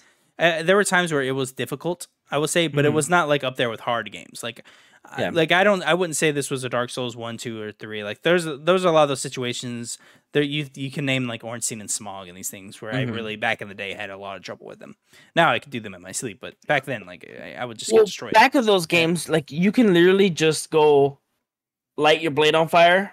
You can kill everything pretty easily. Each boss, like, but the same thing. This game, you're like, okay, carcasses, fire, humans, acid. You know, you need to use those things for those items, and then it will help. Yeah. Like, I used fire for Nameless Puppet, wasn't doing shit. I was tossing throwables out, and I already had the upgrade. I believe I had like 6 or 7 throwables each thing or something like that. And what was very effective was you told me to use them impact grenades or whatever it was, where you would throw them and on the ground it would cluster. Yeah, thank you. Yeah, and it goes. Yeah. And it kind of messed them up. It kind of like made him sit there for a second, and I'm just lobbing throwables at him. The moment he would be like, "Oh, I need to attack," I'm running, go the other side, throwing. That took like maybe half his health off with all those throwables, because I never used throwables literally throughout the entire game. I think I used them. I think I equipped it one time at one specific part of the game because I was out of Legion ammo, and I was like, let me throw a shock cell at this thing, and I threw it to kill it because it would like hit me. By the way, this game loves hitting you and making you fall. This game loves that. You could tell the level designers and enemy designers they're like, oh, they're gonna walk here. Man, put the guy with the gun right here and have him shoot at him. They love it. They love it. That's why I loved my Falcon Eye. By the way, I used one Legion arm, both playthroughs. Never anything else. Legion arm every single playthrough. The one with the gun, it was a gun. I just shot my gun. The Falcon Eye? My Falcon Eye, yeah. I just shot a gun at everyone. I used the flame and the electric the whole time. Yep. You seem to enjoy those a lot, too. The electric one was my favorite. Yeah? Is there a reason? It's just bonus damage? I just enjoyed the way it was. I mean, it was kind of slow. But like for like the damage, the motivity, like where it was like I brought like through New Game Plus, I brought my advanced like to like 30 something. Nice. And it was like damage was like 170, and then it says plus 3, almost 400. Yeah. And I was just like, I'm just gonna use this. I was like, as long as the dude, I can dodge the dude, I can hold it and go. I would do 1400 damage in one blast. Nice. Yeah, it was pretty strong. I liked my little Legion arm because you can upgrade it to dodge and you do it really fast. So I'd always dodge back or dodge forward, and you like shoot and go backwards. So there were times where I could work that into a combo and get out of the way of an attack. It's just it felt so good. And you can upgrade to do 2 shots, so you could do a dodge, shoot, and then you shoot again. And there's 2 like bullets in them that are about to explode. It's so satisfying. I love this game was so good. Somebody did a no death speed run and did it in 3 hours. Okay, so I'm assuming there's faster ways, but no death speed run, you have to probably play it safe. Because I want to say I saw a speed run for like 1 hour and 40 or something like that. I could be wrong though. But very impressive. I can't wait to see people dissect this game because I'm sure there'll be speedrunners. Just we'll see this in your what's the thing that you like watching? GDQ. So games done quick. Yeah, I was gonna say I bet you this is gonna be there. Oh, I'm sure it'll be there at some point. Yeah. Any last things you want to touch on before we leave? You could be anything. Like, did you have a favorite area that you liked? Did you hate something? I did want to ask you what was your most hated enemy. I wanted to know that because I think every Dark Souls FromSoft game has like that one enemy that you just really kind of can't figure out, and you have to like really devote your time to killing. For me, it was the court jester, whatever you want to call him. Say the jester hammer motherfucker. That guy and the fat clown puppet, whatever you want to call him. And see, fat clown, I got easier than the other one, but yeah, he's a bitch too. I couldn't get his attacks down. I don't know why. It's just I could see his arm wind, and he would throw it, and I would sidestep. And he will bring it, but like as soon as I'll go to him, he does his belly thing. I'm like, oh my god, come on! So much damage too in New Game Plus, dude. Every time that hit me, my health, more than half of my health would go. I was like, come on, it doesn't really have to be half. Beginning like first playthrough, I always hated the green flame shovel motherfucker. Yeah, with the shovel. Oh my! Yeah, he scared me. I was able to get through him, but he scared me a lot. My guy that I hated my first playthrough, I was able to nuke him this playthrough because I just did so much damage to him. I don't know his name, but he could turn his hand into a shield and just push at you. Oh, that was couldn't do anything. At the third area. It was at the cathedral, and he would. That's where he smacked down. He would go. Boop. Yeah, tank. Is what I called him. Hated him so much. I just felt like I could not. I destroyed him in 2 seconds. New Game Plus, I done with him. Wrecked his lunch. It felt so good. New Game Plus, I called the revenge run because I was so strong and I was nuking everything I had problems with, dude. Nuking, just completely nuking. Every time I'd see the puppet jester guy, I'd throw on like phase magazines or whatever, and I would shoot him a bunch, throw some throwables, run back, like just bully him. First playthrough, I would die so much. Like I would just die so much to those guys. I hated the Pinocchio baby. Yeah, no, not a fan of the Pinocchio baby. 1, he's creepy. 2, he had that grab move. I was able to dodge it a bunch, but he had so much health. Why did he have so much health? Yeah. He was a baby. He shouldn't have that much health. Annoying enemies, the bodies with the tendrils. I don't know. The crawling was it the grabs? They had no arms, no legs, but they had and no head, but they just had the whip out of their head. Yeah. Hated them because it felt like you could barely dodge them. It just wreck you. And again, New Game Plus, not a problem at all. Not a problem at all. I have to admit, New Game Plus was pretty easy. Like it was. I got through it. We did that faster than we did the actual game. Oh, by a lot. Yeah, because we did I did 41 hours for play 1, and then New Game Plus took 6 or something like that. 10, 15 hours maybe because I took it was 10 for me as well, something like that. Yeah, I was like held 50 something nearly the whole time. The only thing that kept me up was I had to do certain achievements, so I couldn't like pass certain parts. Exactly. I had to revert save once. I told you this, Alex. I'll tell the audience. I had to revert save, so I killed Victor, and I still needed Belle in that playthrough because I didn't get him in my first playthrough. So I kill Victor. Stay at the Stargazer. I go, oh wait, let me go get Belle, and I didn't think about it. She was dead, so she dies if you kill Victor before getting to her. And I was like, oh my god, and I immediately deleted my save and started the game praying I would not have been after killing Victor, and I was right before, literally at the door. I was like, oh my, I wanted to cry. I was so happy that because that would have meant I would miss one achievement in that whole game if I didn't do it right. And of course, we had to do. So we play on Xbox, PlayStation. This wouldn't have been a problem. We had to do we had to try really hard to make sure our save wouldn't upload when we did the 2 endings in 1 playthrough. So we did our New Game Plus in 2 play.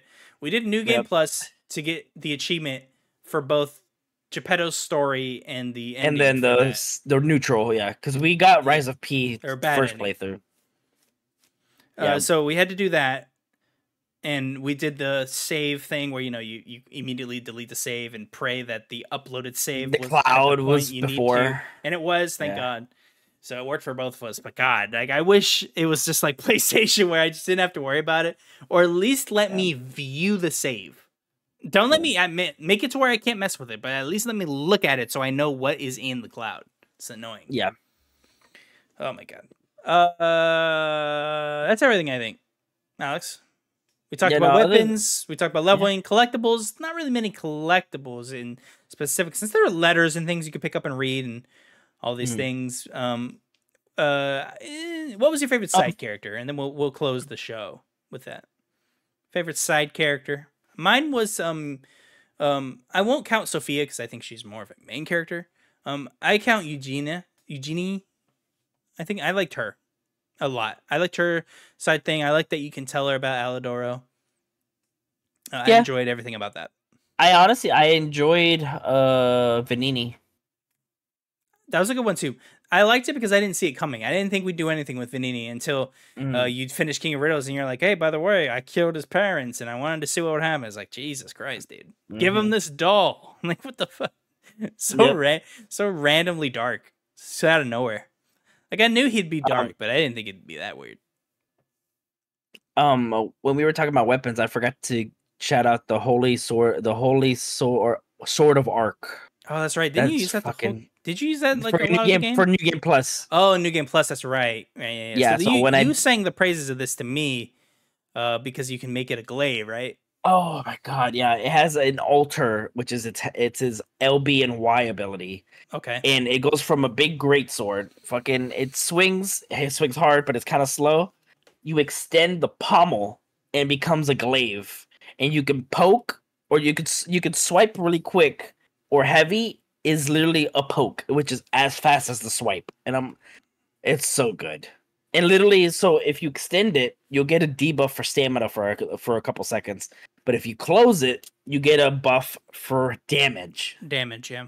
And as soon as you gave me the idea, as soon as you stagger the person and bring them down to do a crit, close it, get that buff. Wow! I did that to Simon and to Laxasia. I did that to everybody. I did that to Puppet Master. That's what I did at the end to kill him. I got him right there at the end. I swung. Wow! I got him staggered. I was like, close! And I got him. Nice. Yep. Okay, now I actually meant to talk about this earlier. Bosses. So, favorite boss and boss that you had the most trouble with. I'll start off with favorite boss. I really enjoyed Laxius. I think Puppet Master is but probably like my favorite.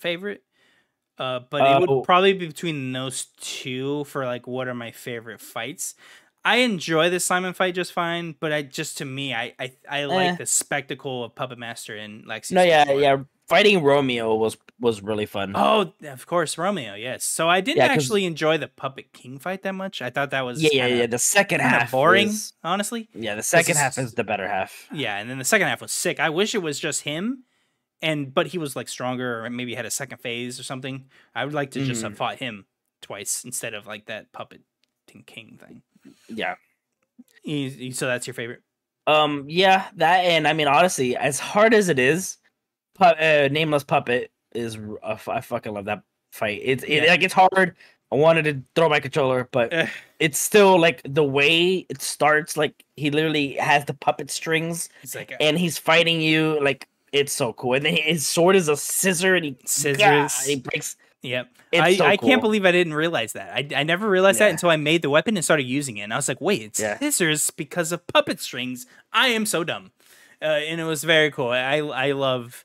You're probably in people's brains right now. They're like, what the fuck are you Yeah, if you look at it, it's literally two scissors, and you can take them apart in the fight. Yeah, And it's that's so what he does sick. in the fucking That's fight. that's what he does. Oh, Alex, let me tell you the gratification. So the first playthrough, I could not block his dash forward. You know, his charge dash where he sits there. And he grabs you, puts you in the air. Not that one. Not that one. So like he goes close to the ground and has the two separated, and he's making an X with his arms like this, and it's red, and it goes, and then he comes at you. Dashes. I can dodge it. Could not dodge it. Could not block it. I just couldn't. My first playthrough, I could not do it. So I could dodge it. My second playthrough, first try, blocked it, felt like a god, dude. Oh, it felt really good. That noise, they really did nail the sound design of that thud noise that you could get. Oh my god! And you see the gold. Yeah, it goes. Yeah. Yep. So I was always able to dodge that one because I could see it as soon as I see him. He scoots up a little bit, and then he does it. I'm like, oh! I could never, ever dodge the one where he dashes forward and spikes you, and then pulls you in the air, and he looks at you, and you see his head is cut off. And he's like, it almost looks like he's trying to talk. You ever notice that? Because his jaw's doing this like that. So, I'm like, is he trying to talk? So it's weird because I'm thinking that because that's Carlo. Yes. I'm wondering if he's like in his way, he's looking at himself and he's like, "You look like me." He's probably confused, and then he throws him, and I'm like, I hate that fucking attack because I can never dodge it. It's so fast. I could dodge him a good bit of the time when I'd see it, only because they have the red eye. So when I would see his red eyes, I'd be like, nah! Like immediately like run. Yeah. He'd get me. It would probably be like a 50-50, 60-40 type of deal where I could dodge it or not. He would grab me a good bit though. I hated that move where he went forward. It looked like he was going to grab you, but it didn't really because he didn't have the red eyes. But he would shoot that red laser in front of it. Oh, that got me a bunch of times. I only was able to dodge that like when I was really trying to learn the fight. I had to learn the attack, but where he would swipe, and then he would swing, and then do a second swing. Yeah, like but it was so hesitant. Yeah, I had to learn that one. Slow. It goes. Slow. Oh, this game love hesitating. Oh, they love it. They love it. They love. It's a favorite thing. Every boss has like a hit, and then like slow still nothing. Nope, not yet, not yet, not yet. And then they'll do it. It's like, oh my god. And then when I'm getting up, it hits me. I'm like, dude, whoever put in, they can hit you on the ground, man. I just want to talk because I hate you. I hate you so much. The amount of times where I'd fall and be like, oh my god, I just took so much shovel, dude. And what I love is they'll hit you. You'll be like, oh, I took so much damage, and you're trying to get up, and then they just go boop, and you're like, I just took more damage. Oh my god, dude. The amount of times I died to the shovel guy at Vanini Works right before the flame dude. I love that he hits. And I would get up and then he would go boom, boom, boom. I'm like, oh my god. He hits like 4 to 5 times. I didn't have the dodge roll to get out of recovery yet, so it was aggravating. Yeah. That was a funny one because he would hit you, and then bam, bam, bam, bam, like, bam. You're stay dead. He would hit so much. I was like, oh my god, they really want you dead to this guy. Yeah. Let's see, that was favorite boss. Hardest boss, the one you had the most difficulty with. You know. First playthrough. Other than Nameless Puppet, second playthrough, because obviously that was the one. No, yeah. Issues with. The first playthrough, I think the hardest one. I want to say it was the green monster. Okay. I remember you had trouble with Simon. It was sorry. Simon was the most. Okay. So for me, it was Laxius. I finally beat him, and then they patched it. Yeah, they patched it like 2 days after that. 2 days after I beat it. 2 days later, I was literally about to get to him. I forgot to mention that. Yeah, we played all this pre-patch. So none of this was easier or anything like that. No, and we were almost done with New Game Plus when the patch hit. Yeah, we were halfway done, I think. Yeah, because we were already Xbox took like an extra day. to come. It didn't come till Yeah. like that Thursday, I think, or Friday Yeah, that because week. what was ours already past Romeo, and I think you had just got to past the green monster dude, and you were like, "Oh, the I think the patch is up." Yeah, I think so. That And I was sounds like, right. "Fuck, took him long enough." But I was like, "We beat the game and a half with no patch." Yeah, no patch. They made Spectres stronger Oh in my that god, patch that as well, Spectre and after they patch. really did. They really made him stronger. I remember using him, and I was like, "This is ridiculous." So I Yeah. used him. I didn't get to use the increased Spectre until Simon. I want to say second playthrough, obviously.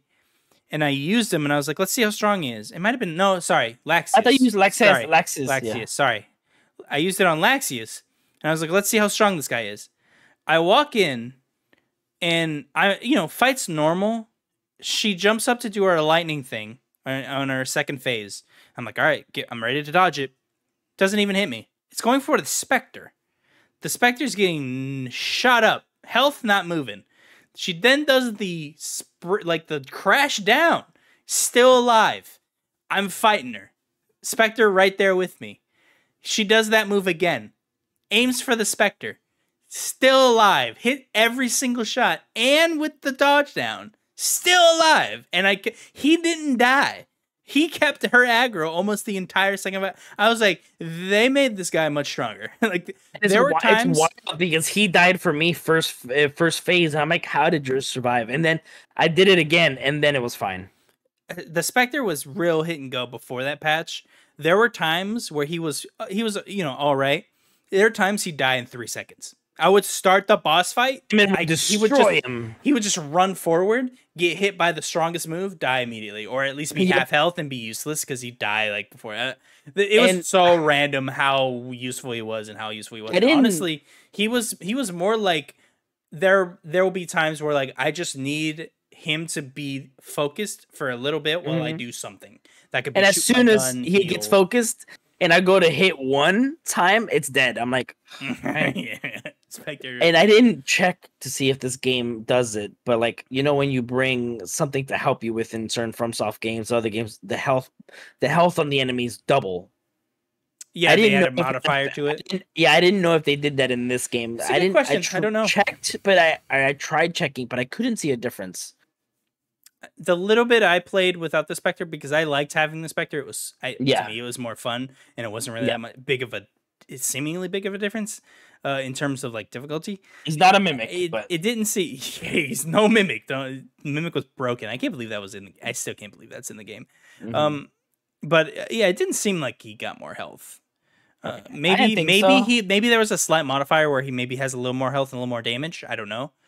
But whatever it was, the Spectre wasn't doing damage really. Like he wasn't there for damage for me. If anything, he was there to help with status effects and just aggro. And take attention. Aggro, yeah. Like, he wasn't there doing damage. Now post patch maybe. I didn't really pay attention to the damage because I was ready to beat the game by that point. But and I could only do 2 fights with him. So I didn't really get much time with him. Did you like the repair durability thing?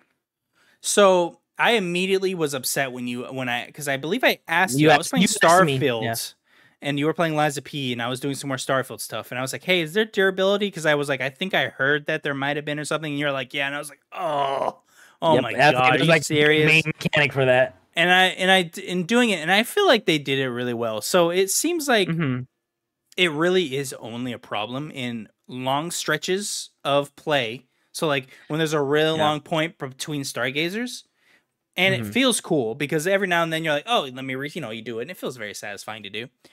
I don't think I really had to do it much in boss fights because it seems like it only really needs a lot of repairing if you're doing a lot of the perfect guards, I think. Because the perfect guards take a good little chunk of the weapon durability. Yep. And my guy was dexterity, so I'm over here trying to dodge. I'm not really trying to guard that much. Until I got the 2 Drake sword, and of course the heavy attack with that is a perfect guard, which I would do all the time because that was so satisfying. That was some of the most satisfying thing I did in the entire game. New Game Plus, Nameless Puppet made my durability go to red every time. Did he do that with me? it would be like at a quarter left where it would like where right when it turns red.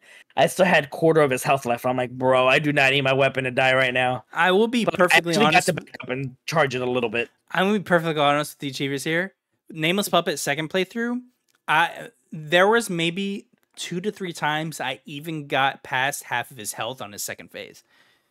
That's how hard he was for me. Like I struggled with him a Dude, lot. Second playthrough. I beat him like my third try on first playthrough.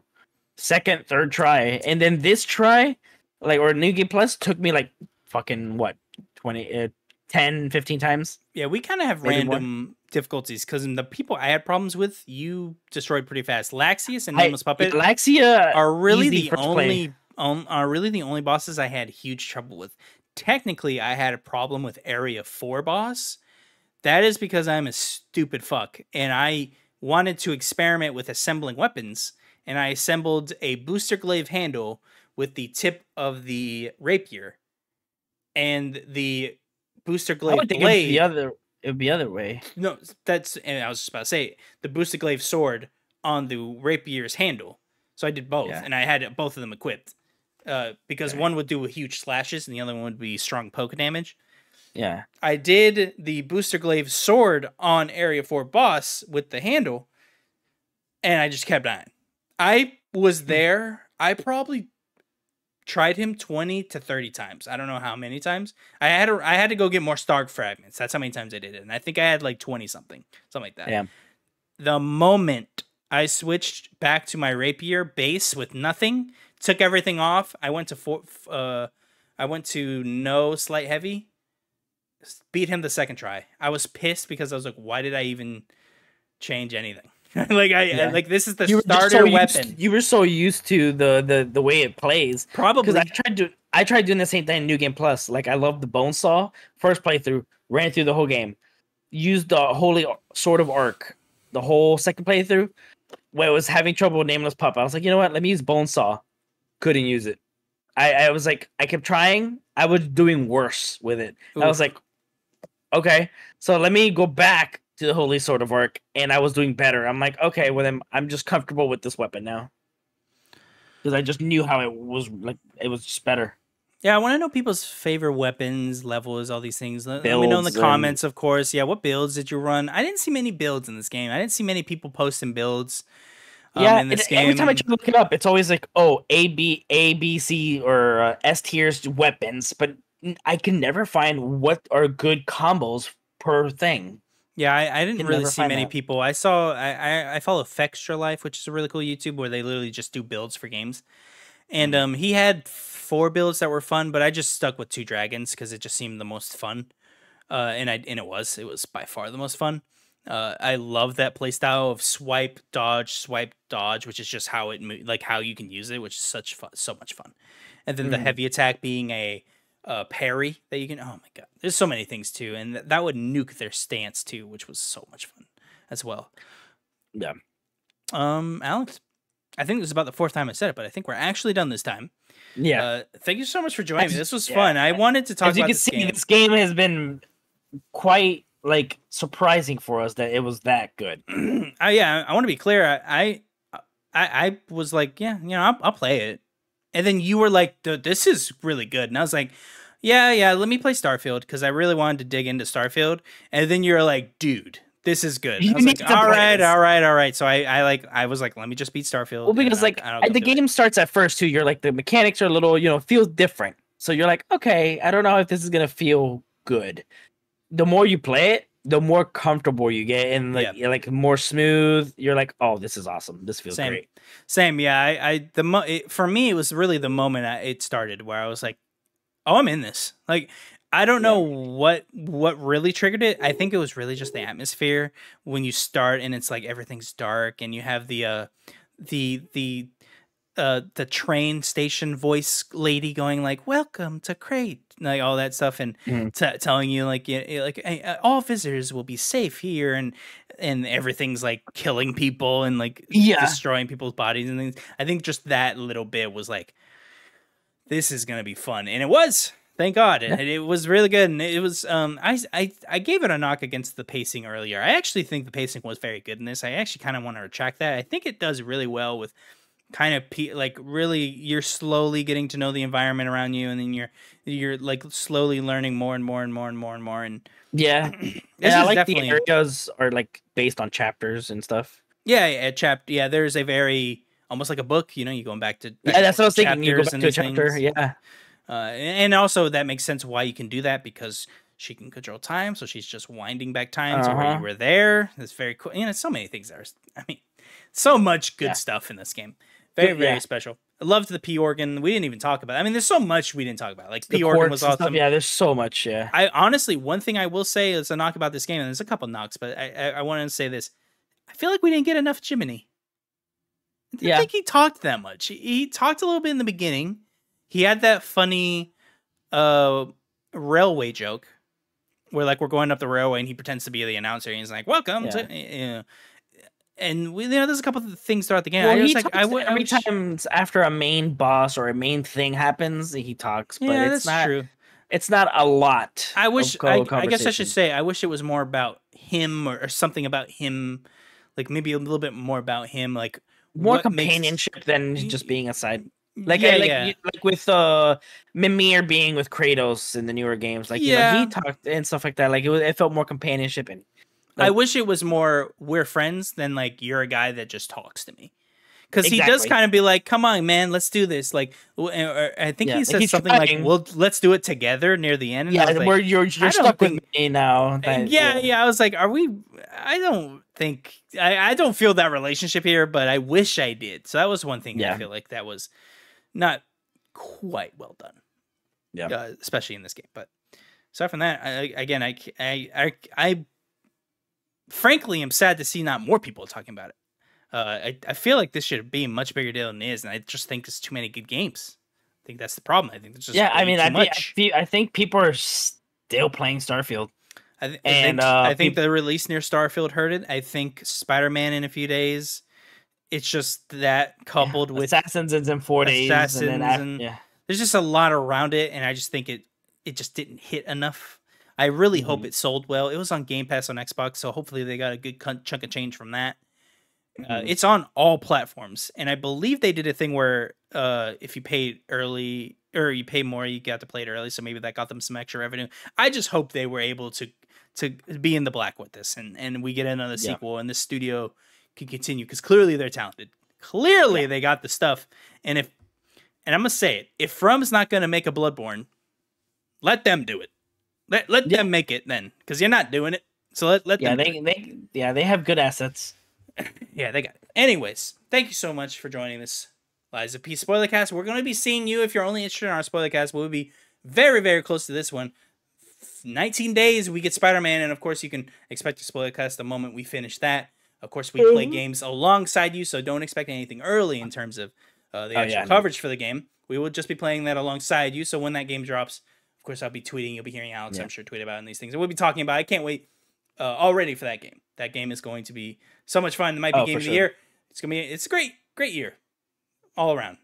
Yep. I'm But swinging away from these spoilers. yep, I got everything muted. Hopefully, it keeps me away from the spoils. Yeah, I was messing with you on Twitter saying it's like, hey, you forgot this word.